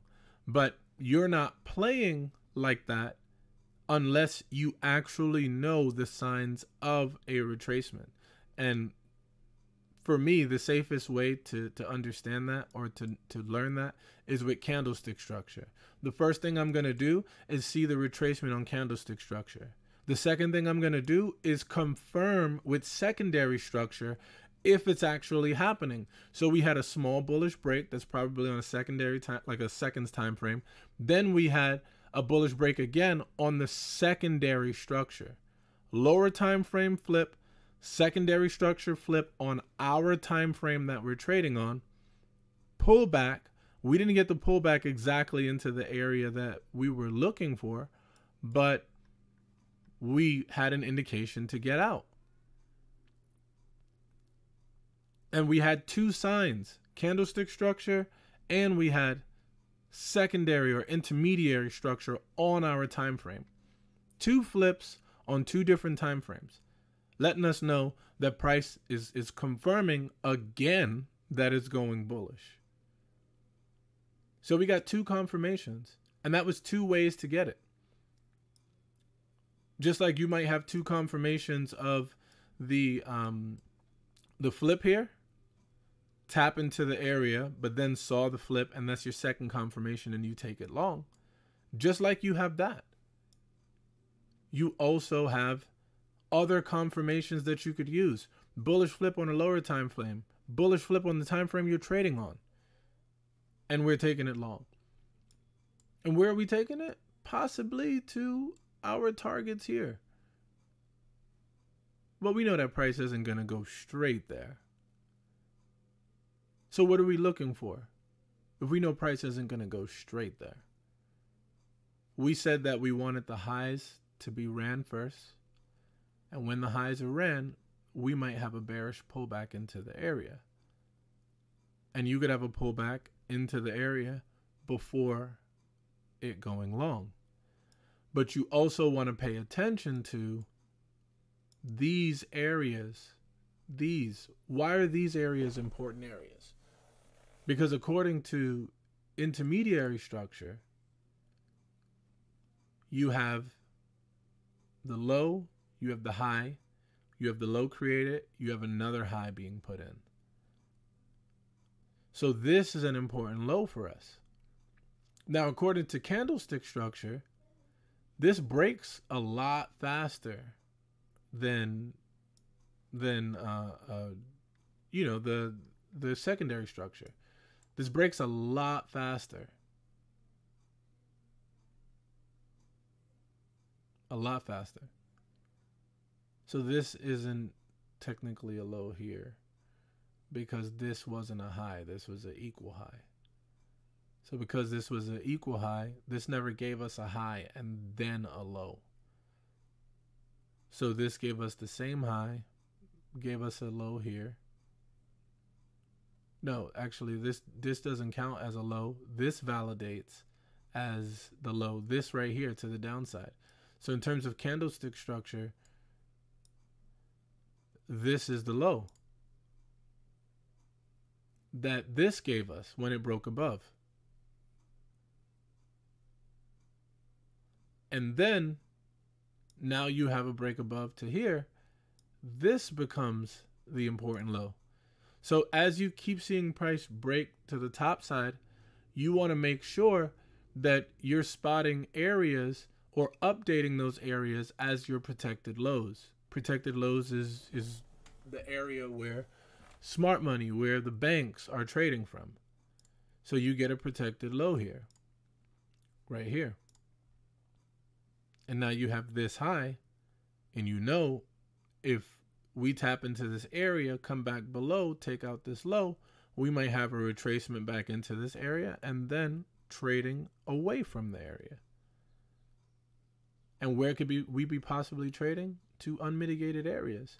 But when you get to these areas, you want to make sure that you're noticing the bullish flip in this area. Because if it happens in this area, then you know that you can take it further. You can take it long. You may not be able to take it to the high. You may be able to take it to another area that's possibly somewhere here that price may get rejected from and then go. But you want to see the bearish behavior happen on the top side first. And then you know, all right, I'm getting out and I'm going short. You know, so there you go. You have a tap into this area where we talked about this entire thing. We talked it all the way through with the reasons as to why we got into any of these trades, or why we would have got into any of these trades, and you would be able to be profitable. Because your timing, it's patience. It's patience because it pays. And the part that they don't really tell you about is the deafening silence, the fear of it possibly not getting to the area that you want it to go. The fear of what if it goes back towards my stop loss. The fear of I just lost 4 days in a row. Now I might lose 5. Let me just sit out. And that's what messes us up with trading this way. That's what ruins our mindset when it comes to approaching the market. And then we come in here and we don't actually see certain setups that we can take because our mind is just somewhere else. But now, whether I'm in a good mindset, whether I'm in a bad mindset, because I've learned this so much and because it's so burned into my brain, now I know that even when I wake up from my sleep, I could immediately come into the market and find a trade. I don't have to do any of that top-down stuff. If I just want to come in here and just scalp, don't even care about what's happening on the high time frame, don't care about, using my brain muscle at all to make any moves, I may not care about that at all. And I may just want to come in and get a little scalping going on. This is the exact system you can do this with, because you could do this with scalping, you could do this with swing trading, you could do this with any type of trading on any type of time frame. This all happens the same exact way. And if you want to know if the market is, bullish or bearish for the long term, this is exactly what you do. You start to analyze what exactly is happening. So what do we have with this time frame? We have the low. We have the high here. And then we have this low that drops. It's validated by taking out this low. And then we have a trade above. So we shouldn't be worried if we see price shifting up and then there's a pullback later on into the day. Where could the pullback go? The pullback could possibly go into this area right here. And then take us further. Maybe up to here. Or maybe this can just continue to run this, take us down here into this area. There's no low here. Price opened up and just kept pushing. So we have within this low, which is at 31,200, and we would possibly have this high, which is at 32,600. And price can do whatever it wants in between here. It could range each day next week in between here. We just know that this is the area that it's ranging in. But if we do get a pullback before taking out this high, and the market can go right to the high at like 575, let's say, and then start to pull all the way back here into this area at 31.6, 31.7. And everybody's like, oh, the market's falling again. It's bearish. The bears are in control. But the market it shows that there's a potential flip happening. So if there's a potential flip happening, that's not a bearish market. That's a retracement to continue long. And if you were trading on the stock market, that's the area that you would be loading up your stocks on. Right here at this pullback. You'd be loading up all of your stocks on that area, and then you'll see a substantial increase in your stocks if you just waited for timing. Why are we expecting a pullback here? Because also there's possible imbalance. From this wick all the way to the next candle open, which is Monday or Sunday, I think it is Sunday in the afternoon. Next candle open. You might have the next candle open up and come in to fill this imbalance that's created. Or you might have price just wick back into this area, close here, or even close here if it wanted to. And then Sunday or Monday's candle opens up and takes you further above. So it's not a continuation of bearishness unless it goes below 31,200. There's a possibility that it runs there. But we stated that our bias was bullish for the day. Why? Because we saw that this high was ran, and we said we could possibly make it up to this high. That's why I said the analysis in the mornings is literally like 2 minutes. Because we have our bias for the day, and we end up dropping down to the 1 hour to pick up a little more of our bias. And what do we have here? We said that this was an important high to run right here. Which, yes, I mean, we see that it was important. There was a rejection from this area that took us down. That rejection that took us down, you guys remember where that was from, right? Let me go back to this, sorry. Right here.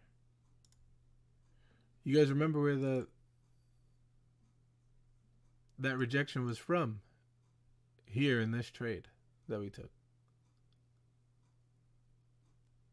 In this trade coming out of this area heading down to here. Then flipped bullish, and this is where you get out. And then you have the the bullish flip that takes you up to what? The area that we're trading from. And what did I say when it taps this area? I said because it'll run this high and tap this area, you could get a rejection away from it. What do we have exactly when we tap into the area? A rejection. And this rejection away doesn't mean that this is going to come all the way down now. We have all of this to fill up. No. This rejection on this, what was this, a 1 hour area? No, that doesn't mean that. Doesn't mean, oh, we're gonna go from here all the way to running all the lows. We could have a rejection out of this area and price push further up. It can go just like this. Here, here.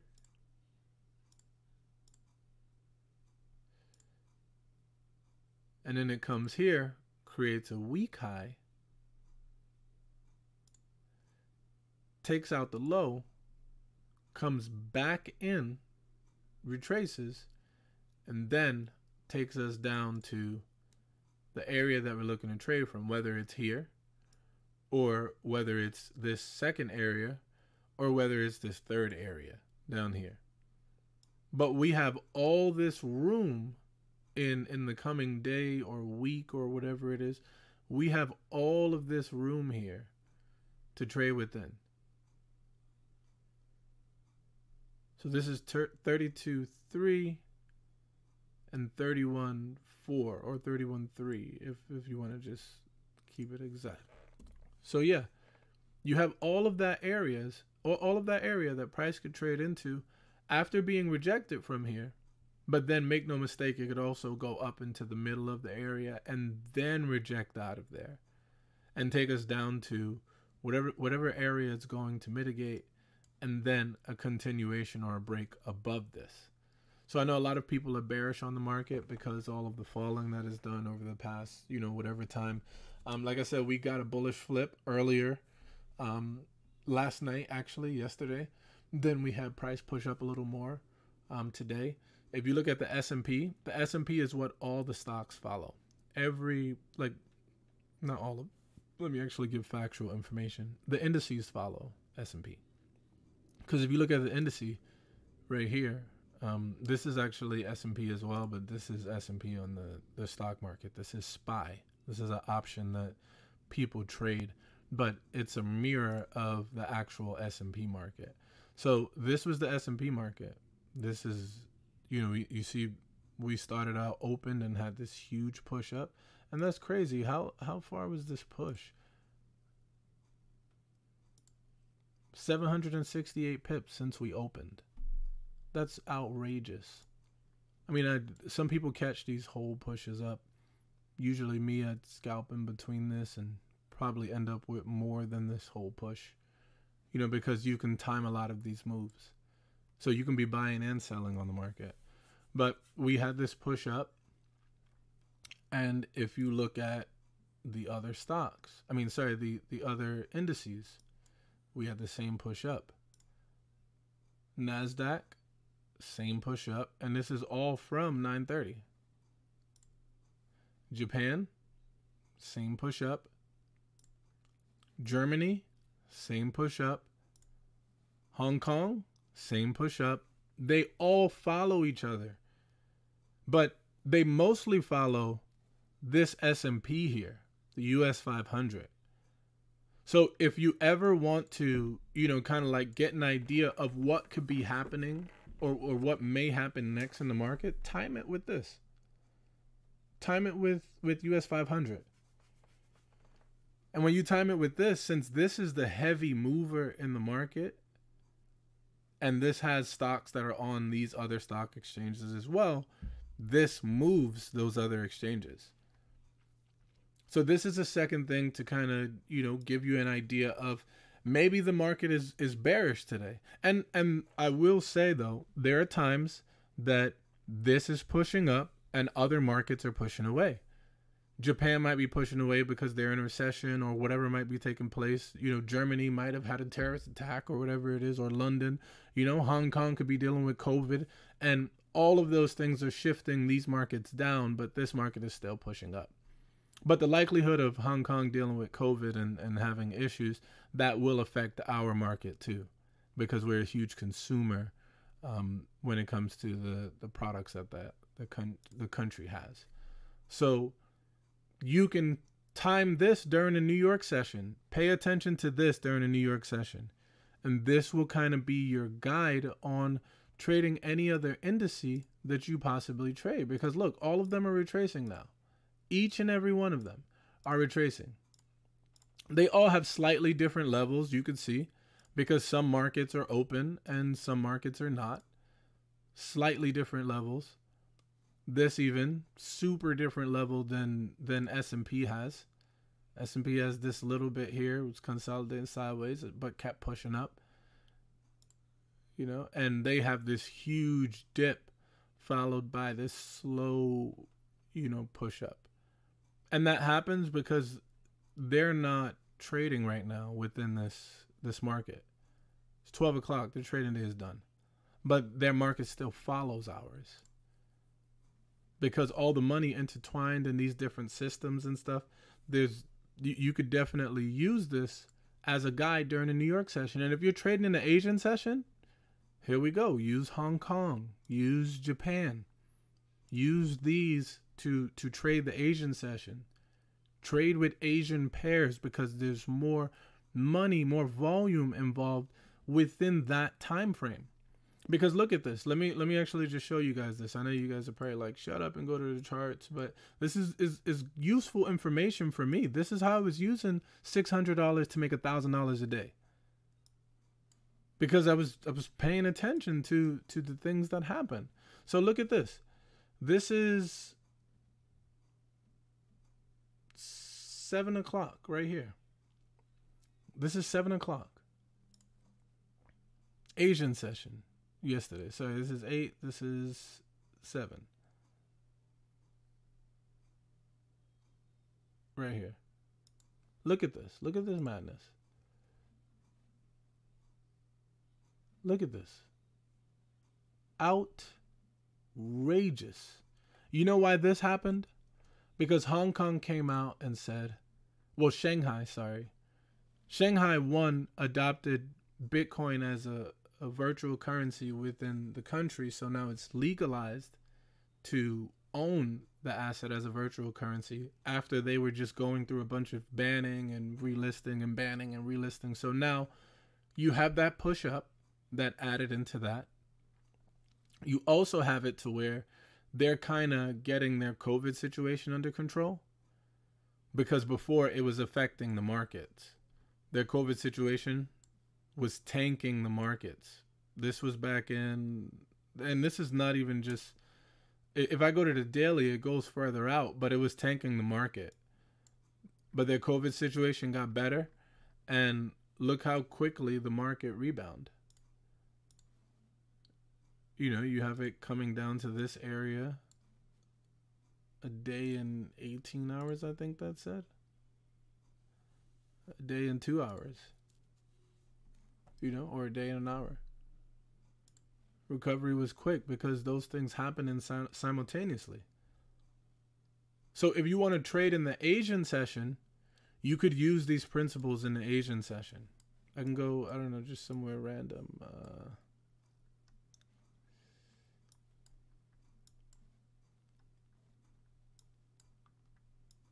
And see, look, just to be transparent with you guys, I mean, I wouldn't have been trading in this session anyway. This is spread hour. Yeah, so there's no way in hell that I'd have been trading that. So let me move away from that. You know, so I mean, this is just trending up. Really, the way that I would have probably got involved in this is, you know, until I saw something bearish, possibly. Let me see. Up, came back in, ran the low. Nope, that wouldn't have been taken. And I'm showing you guys this just to, you know, be transparent with you guys as to, you know, what trades that I would consider taking and what I wouldn't consider taking. So this one here, this is possible. Let me see. Right here to here. You see, and that just missed. Yeah, that just missed it. Right here. Wick flew above the area, came back in, just missed it and left. So there are times where your setup wouldn't actually happen the way that it's supposed to. And that's okay. That's fine. That's okay. You know, so this obviously was through the Asian session and into the night that this slowly moved, but this is Hong Kong. The pair that I've seen that moves a lot better in a lot of those Asian sessions are this Japan session. Look at the bias that I had. This was yesterday. Took a trade here yesterday in the Asian session. This was not the stop loss. I don't know where exactly the stop loss was. The stop loss was here. Right here. Let me see. Yeah. The stop loss was here. The stop loss is right here. And you had a trade come right into this area. What did I mention about the flips? You know, you have this low, the sideways movement that could be a high, possibly. You know, but you have this low,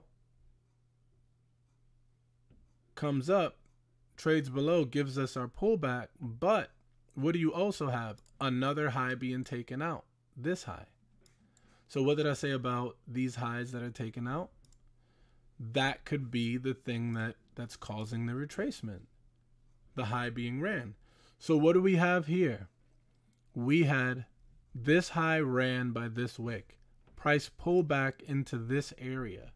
Here's where your stops go, directly behind there, and you take it long.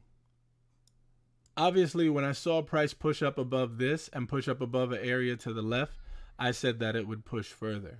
I had this yellow candle here before this even started, and I said that it would push further, possibly to these areas. Why? Because remember, I talked about volume.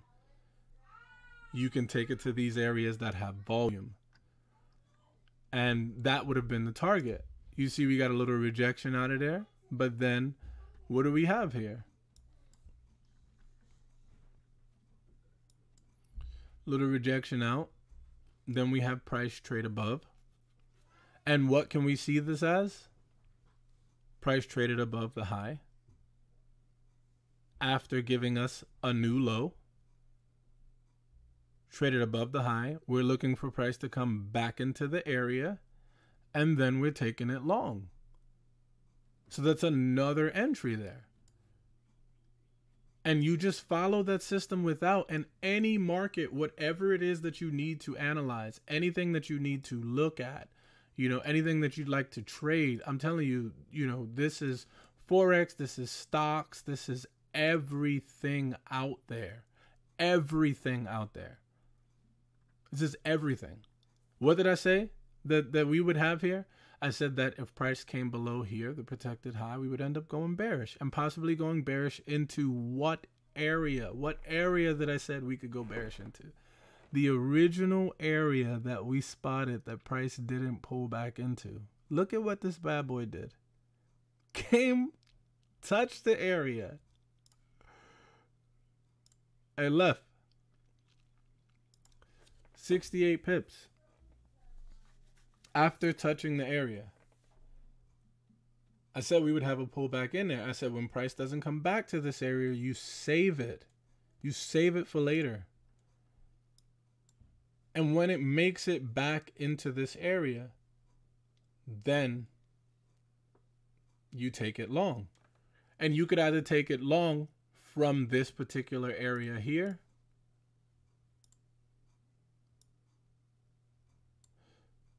from this area here to another area, which is, I always say, look to target the S&D zones or the structural highs, since we don't have any really here that's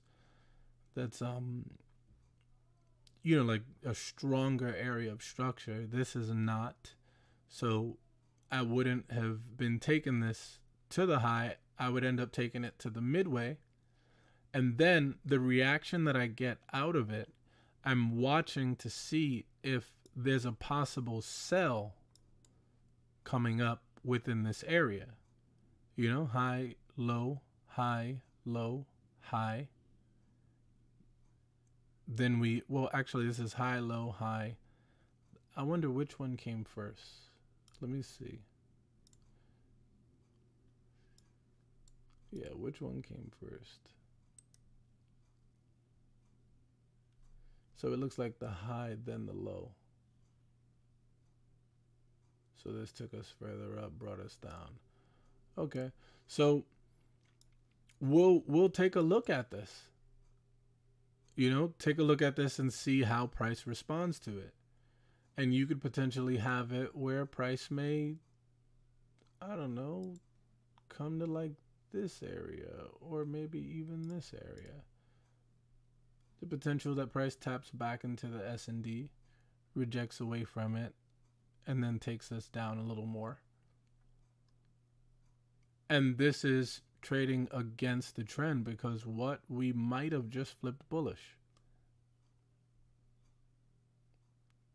So if we just flipped bullish, this may not necessarily be an area that you're shorting from until we see some more bearish behavior. But what? We took out this high.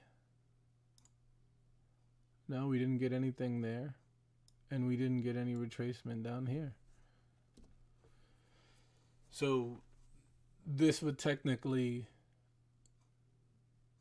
you know, still possibly be bullish unless we see a low ran. But again, this low was ran here. So that puts us in an area where it's, you know, a possible catch-22. We have this that comes up sometimes. You know, these seconds areas that it runs, and we want a body closure below, which we got right here, a body closure. Then we had a push up. And remember what I said, the weak high usually runs the low. We could potentially have that. And with this area here and having your stop loss directly behind, you know, like the traders on YouTube, you know, you would have garnered 15 pips or so, you know, and partial out. Oh, good job, chat. You know, we hit the money, you know, and this is just because you don't know where it's going or you don't have an idea of what potentially is happening with price. So you could have price go down into this area a little further and then come out of the area, because we know that this may not be the possible final rejection. What might be the possible final rejection? This here, this area. And this could be the final rejection to send everything down from here. That's a possibility because we still didn't have price come to this area. So we could have it go up to this area, tap, come down to this area, tap, and then take us up into this area here. And that could be a possibility with the movement of price. So it's taking out the lows, running the highs, running the lows again, specifically some of the equal lows possibly, coming back into an area that it left earlier today, and then trading long from it. And that's how you create a bias for what could potentially be happening with price. And even though I have this, I'm still looking at price overall. I'm still paying attention to in here. So yes, I see it. I see this happening. I'm not jumping into a sell right here just because I had it possibly going down to this area then back up. I'm not doing that because that's reckless. For me, what I'm doing is waiting for price to come to my optimal areas. The areas that price is most likely to react from. Not trying to catch a ride with price to, you know, the areas that I'm going. So if this invalidates and this pushes up to here, it doesn't necessarily mean that the rest of this is not true. It can just be this one area. And this area can push into here, tap out of there, run all the lows that it was establishing along these areas, run all the lows, take out all the stop losses here, run the lows on the bottom side here, tap into this area that went unmitigated, and then start running the highs from the top side with the people selling in. So that's why you never stay in a trade on this time frame and expect it to go within a daily time frame, because there's a bunch of pullbacks within that area to get there. And, you know, depending on where your stops are, it could easily get hit. So more than likely you want a pullback that's going in a daily direction, and you're hoping to catch the top or the bottom of that. And how do you catch the top and the bottom with that? With these same principles that we teach every day here on this chart. Every single day we teach these principles. And you could use these trading anything. And the way you become better at it is, truthfully speaking, the more time that you put in. If you put in a good amount of time to study, to learn, and observe these things happen when they're happening, I'm telling you, your whole life will be changed. Your trading style, you'd find it that it's a lot easier for you to come into the market, spend an hour a day, maybe an hour and 30 minutes, and then just get out of there. No reason for you to stick around. And you'll learn that, you know, with things like this. And remember what I told you guys about the equal high here. I mentioned with the equal high that, or at least with the highs that don't necessarily take the high that it's going to run, it comes close to it, inches up, and then trades away. Because you have a lot of traders that see these candles pushing up and they're like, oh, that's a great time to get in. Wow, let me jump into this. And what happened? They're stopped out. Yeah, they're stopped out. So you want to pay attention to these equal highs that happen, because oftentimes, you know, like I said, you'll have a huge push away from that area. So you don't want to chase it. And then you end up with like this 3 candles pushing up, go directly to the area, come back down. And this one candle here is like 20 pips inside of it. 22 pips in this one candle. So you jumped in trying to chase on this, and it pulled you all the way back, which could potentially pull you further back to maybe even the area that we discussed here. And then you take the L because you realize that it's a possibility of it not coming back, or you over leveraged. And now you have to hedge in a sell while you're in this buy, and you don't know where this sell is going. Meanwhile, you don't even know where the buy is going either. So you don't want to chase these, because then you end up in those predicaments where, you know, now you have to cut your loss. You're unaware of it if it's going to come back. And if it does come back, you might have been in a sell just trying to stop the bleed. You know, so you just want to be mindful of that. And that would help with your trading. Go through my Earn and Learn series. I'm probably going to add this into the Earn and Learn series as well. But go through the Earn and Learn series. There's so much information on my playlist, the Earn and Learn playlist. So much. Oh my gosh. People are like, why aren't you charging for this? This is great information for people to learn and actually trade from. No, because it's free. I make my own money trading. That's my job, to trade. But I'm very passionate about teaching, and I'm very passionate about helping people understand things that they may not necessarily be able to grasp without somebody helping them. And why is it that, you know, everything needs to be a charge? We're in a recession, or we're heading into one. It's going to get worse. You're taking people money so you could make money on top of the money you already make doing trading, unless most of your time is going towards actually helping people, consulting people. Then I could understand where the the charge is coming from. But I could come on and do this any time of the day. I could have insomnia, I can't sleep, and I can get up and trade and make money and be profitable. You guys see all of this coming out. Go into any YouTuber's channel, search their name, Raja Banks, Control FX, Champion Pips, all these different people, which I'm not saying that they're bad traders and I'm not speaking bad about them, but I'm saying go into their streams. Look at how many trades they take a day. That might be sufficient to take one trade for them. But for me, since I trade on the 1 minute and since I have such precision with the skills that I've developed, I'm like, hey, why not just, trade any time of the day, take any amount of trades that I want to take?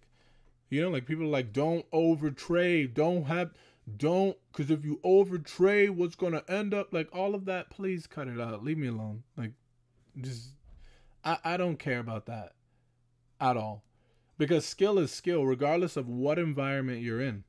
That's why when gifted children are taking exams for giftedness, watch this candle here, because it just wicked below the candle to the left and could possibly start to pull to the upside from here. But with gifted kids, when they take exams, they take them to, even in kindergarten, they take them to an entirely different school with different staff and nobody that they know. And when they take that exam, they're in an environment that's completely unfamiliar to them. And why do they do that? Because when you're gifted, it should show in every single environment that you're in. Your giftedness should show in every environment that you find yourself in. Every single environment. And I think that this is possibly going to shift down from here, because this might be Wyckoff up here.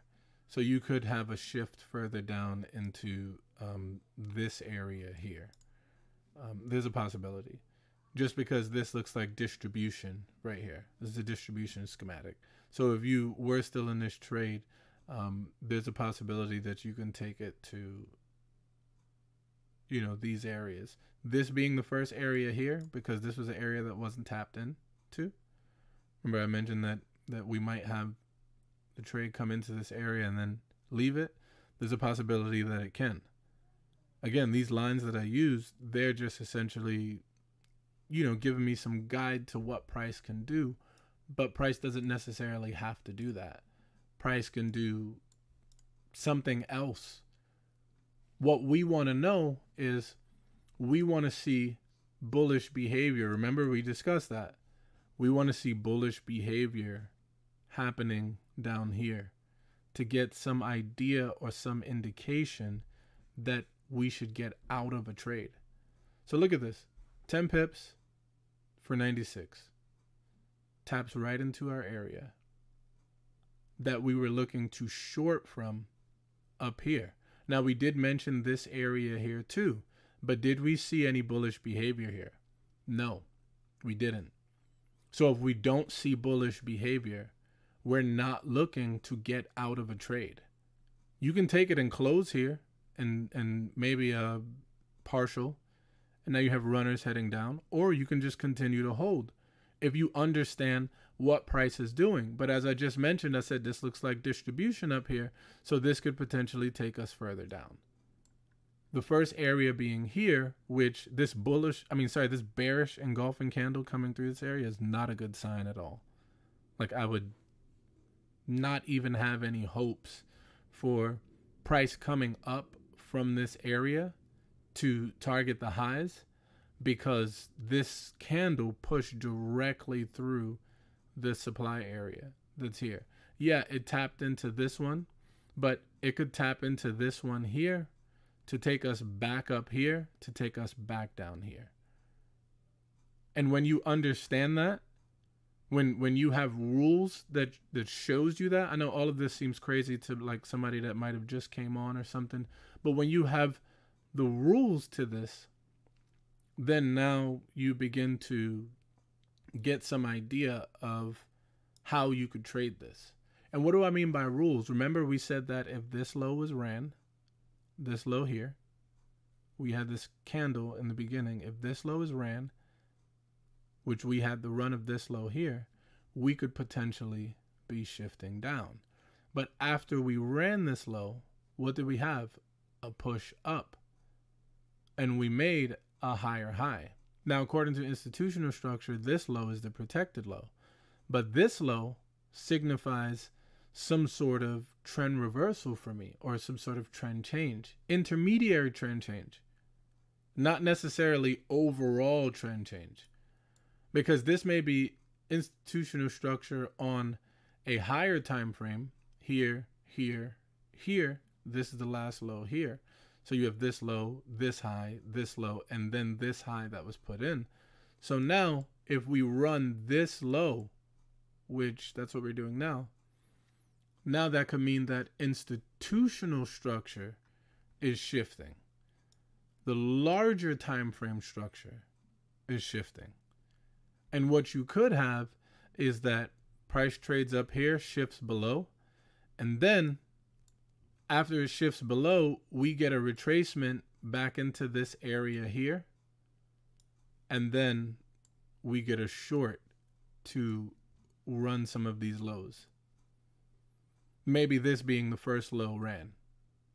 We get a short here.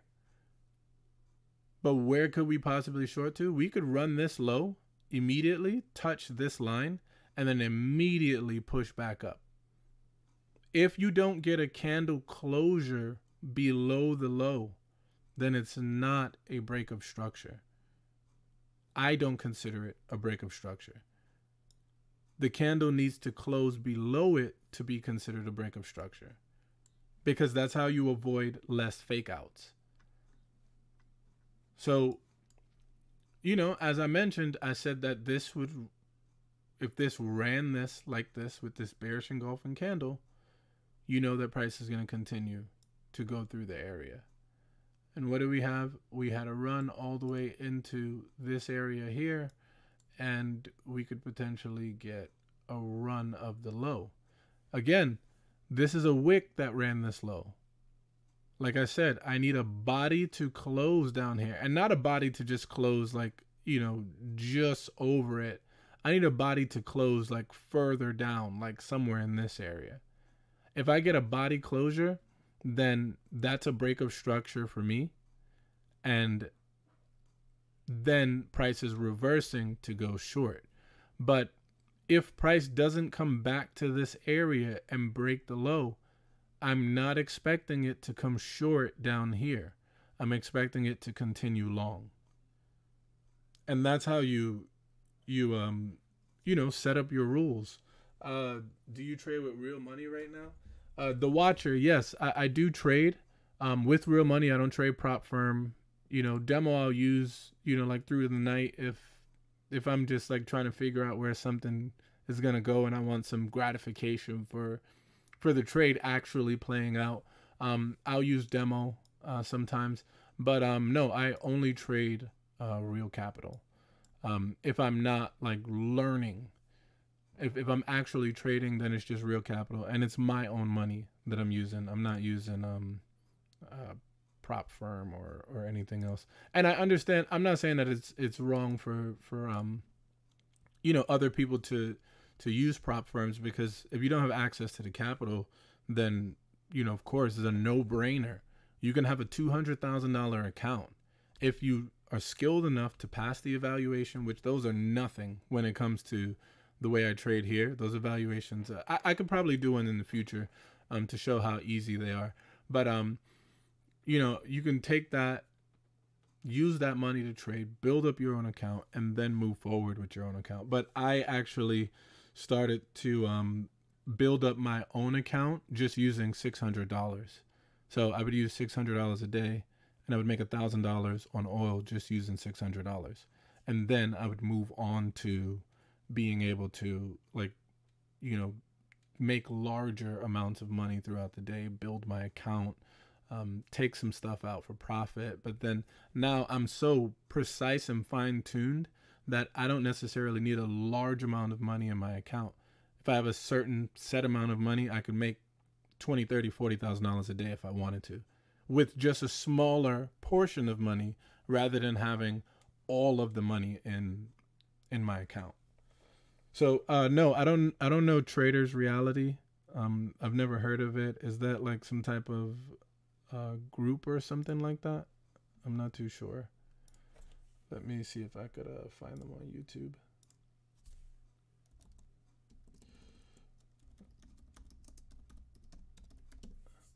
Traders Reality. No, actually, I don't.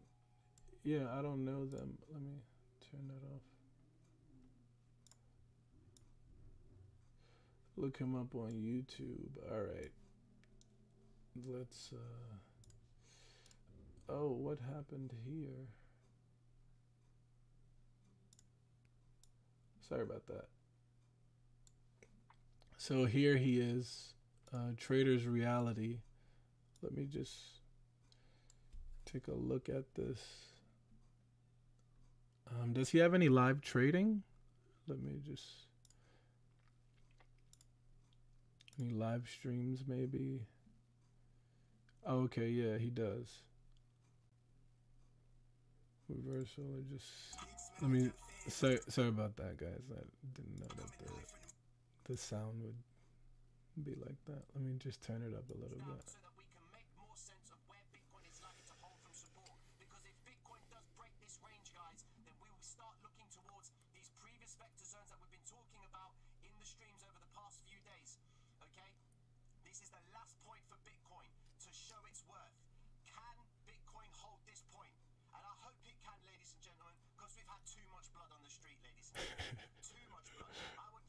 Too much blood on the street.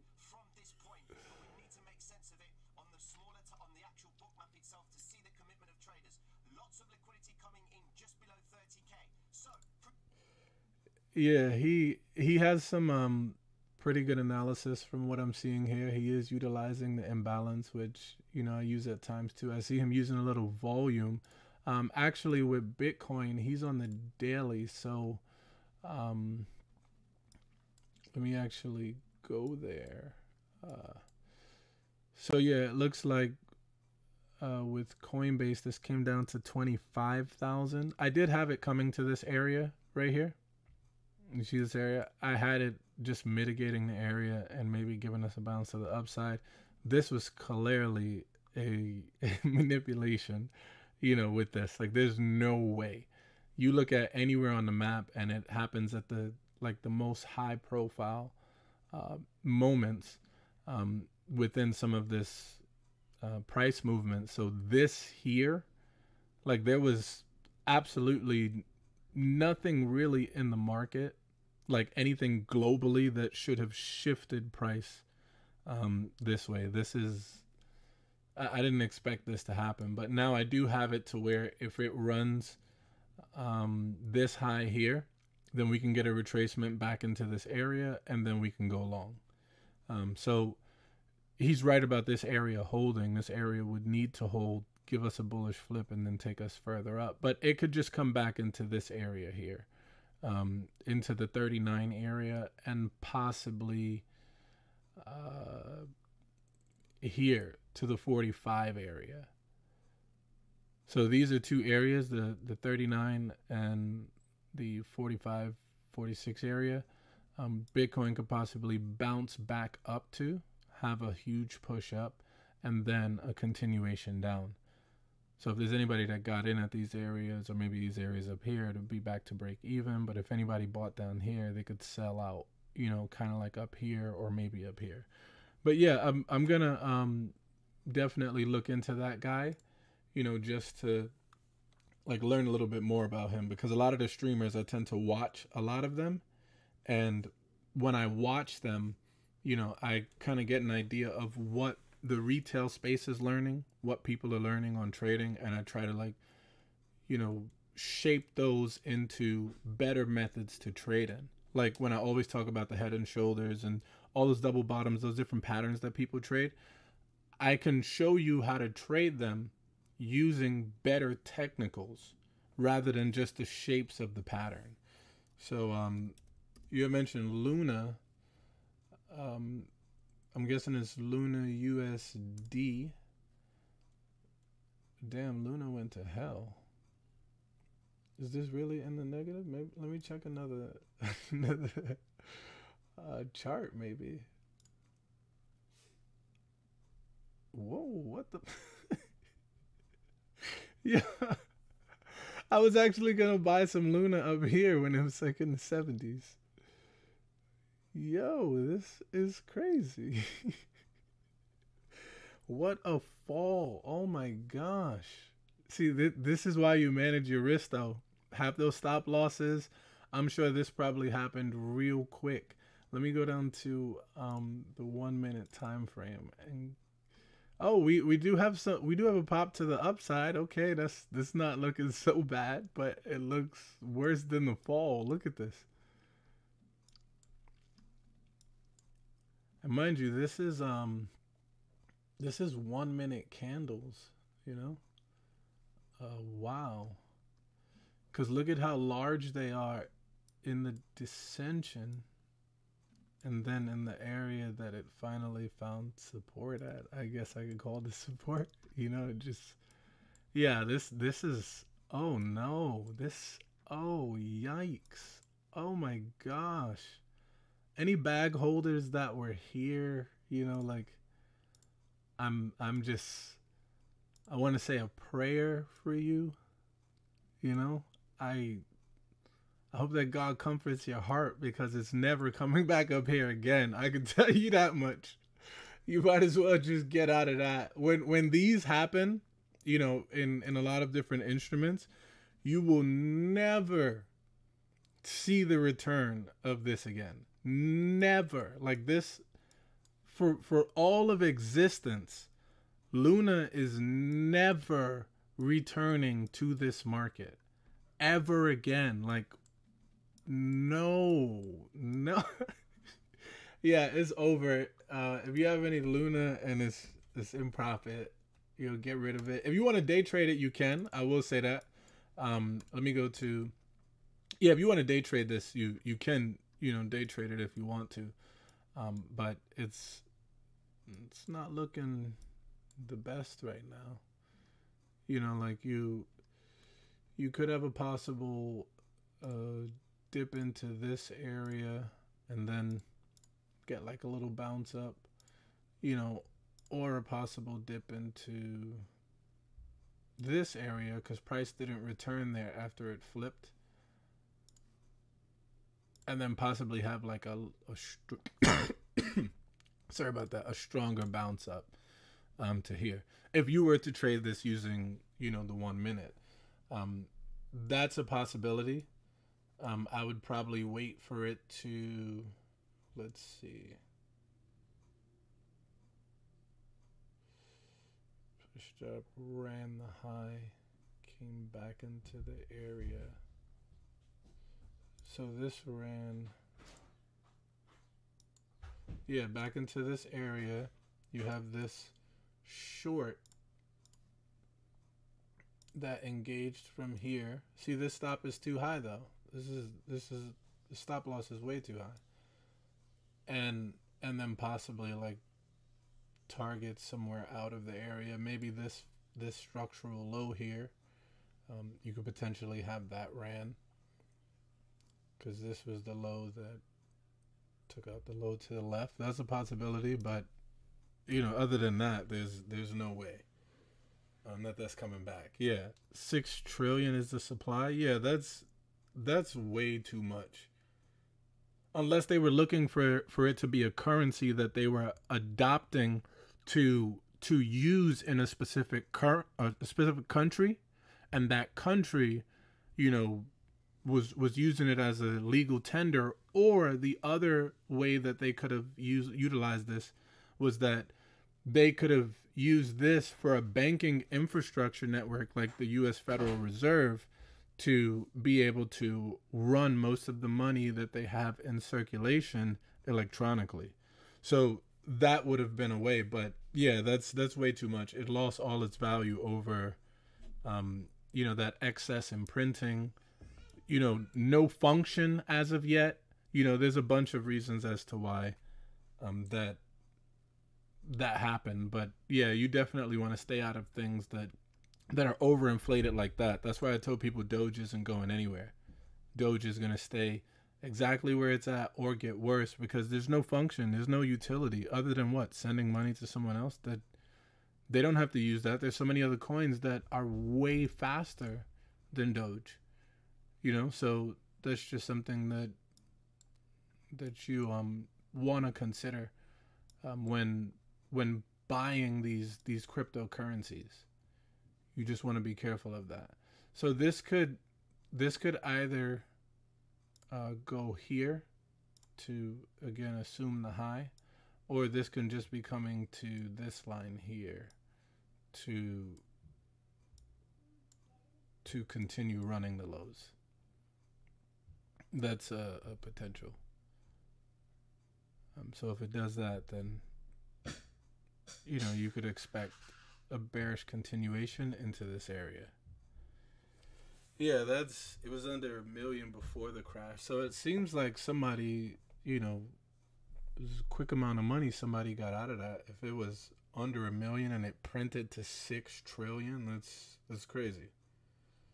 But this is the end of my stream, guys. I always love talking with you guys, engaging with you guys. I think I want to push the stream back further than 9:30, because I see that a lot of people, they're still on throughout, like the 10:30 time frame, or even 11:30. There's more engagement that starts then. So I'm thinking about moving the stream back for a certain time. Did I see your question? Do you know about the lovely market makers? Yes, I do know about the market makers. And the way they do things too. Their job is to balance the market, but they tend to manipulate it a lot on the behalf of certain clients. So, I do know about them, yes. But again, I'm here every day, 9:30 to 11:30. I'm thinking of moving it back to maybe 10 or 10:30. So things are a bit calmer and I could immediately come into the market and start teaching. And then, I could end somewhere around 1. So there's a lot more opportunity to get into more trades between 11 and 2 o'clock, because those are the steady hours of trading, and the more volatile hours come in between 2 to 4 and 9 to 11 o'clock. So I can do that if that's a better way to teach, and it's a slower way to help people learn and utilize these concepts. Yeah, that's exactly what it is. It's the liquidity providers that they're definitely making money on the behalf of their clients, as well as screwing over the retail investor. So yes, they do manipulate price a lot, especially Citadel, BlackRock, all those different companies. They are not working for us at all. So anything that they're doing, you want to pay attention to and guard yourself from those practices, because their only job is to create profit for the people that they're working for. So or the special interests that they're on the behalf of. So I'll be back here tomorrow, probably 10. Like I said, you guys can reach out to me on Instagram, on Twitter, on Telegram. All my links are in the About page. I do this every day, all day. This is my whole life. So if you guys ever want to reach out and ask any questions in regards to anything, you guys could always, just come there, and I'll always be willing to analyze anything real quick. Analyzing takes less than 2 minutes for me. So, you guys could always reach out to me then. If you like what you saw, you could hit the like button, subscribe, and turn on the notification bell. I'll probably do some surprise streams in the future, but this is the format that we do streams in every single day. And we have so many trades here that you can take and actually be profitable with. I'm always just helping you to nurse the trade, helping you to understand the direction, the timing, the flips, the momentum. This channel is specifically for education, and it's education the right way, not education the shortcut way. So I'm glad that you guys stuck around. You guys listened in. I hope you guys learned something from this. If you did, don't hesitate to hit the like button, and I'll see you guys tomorrow at 10.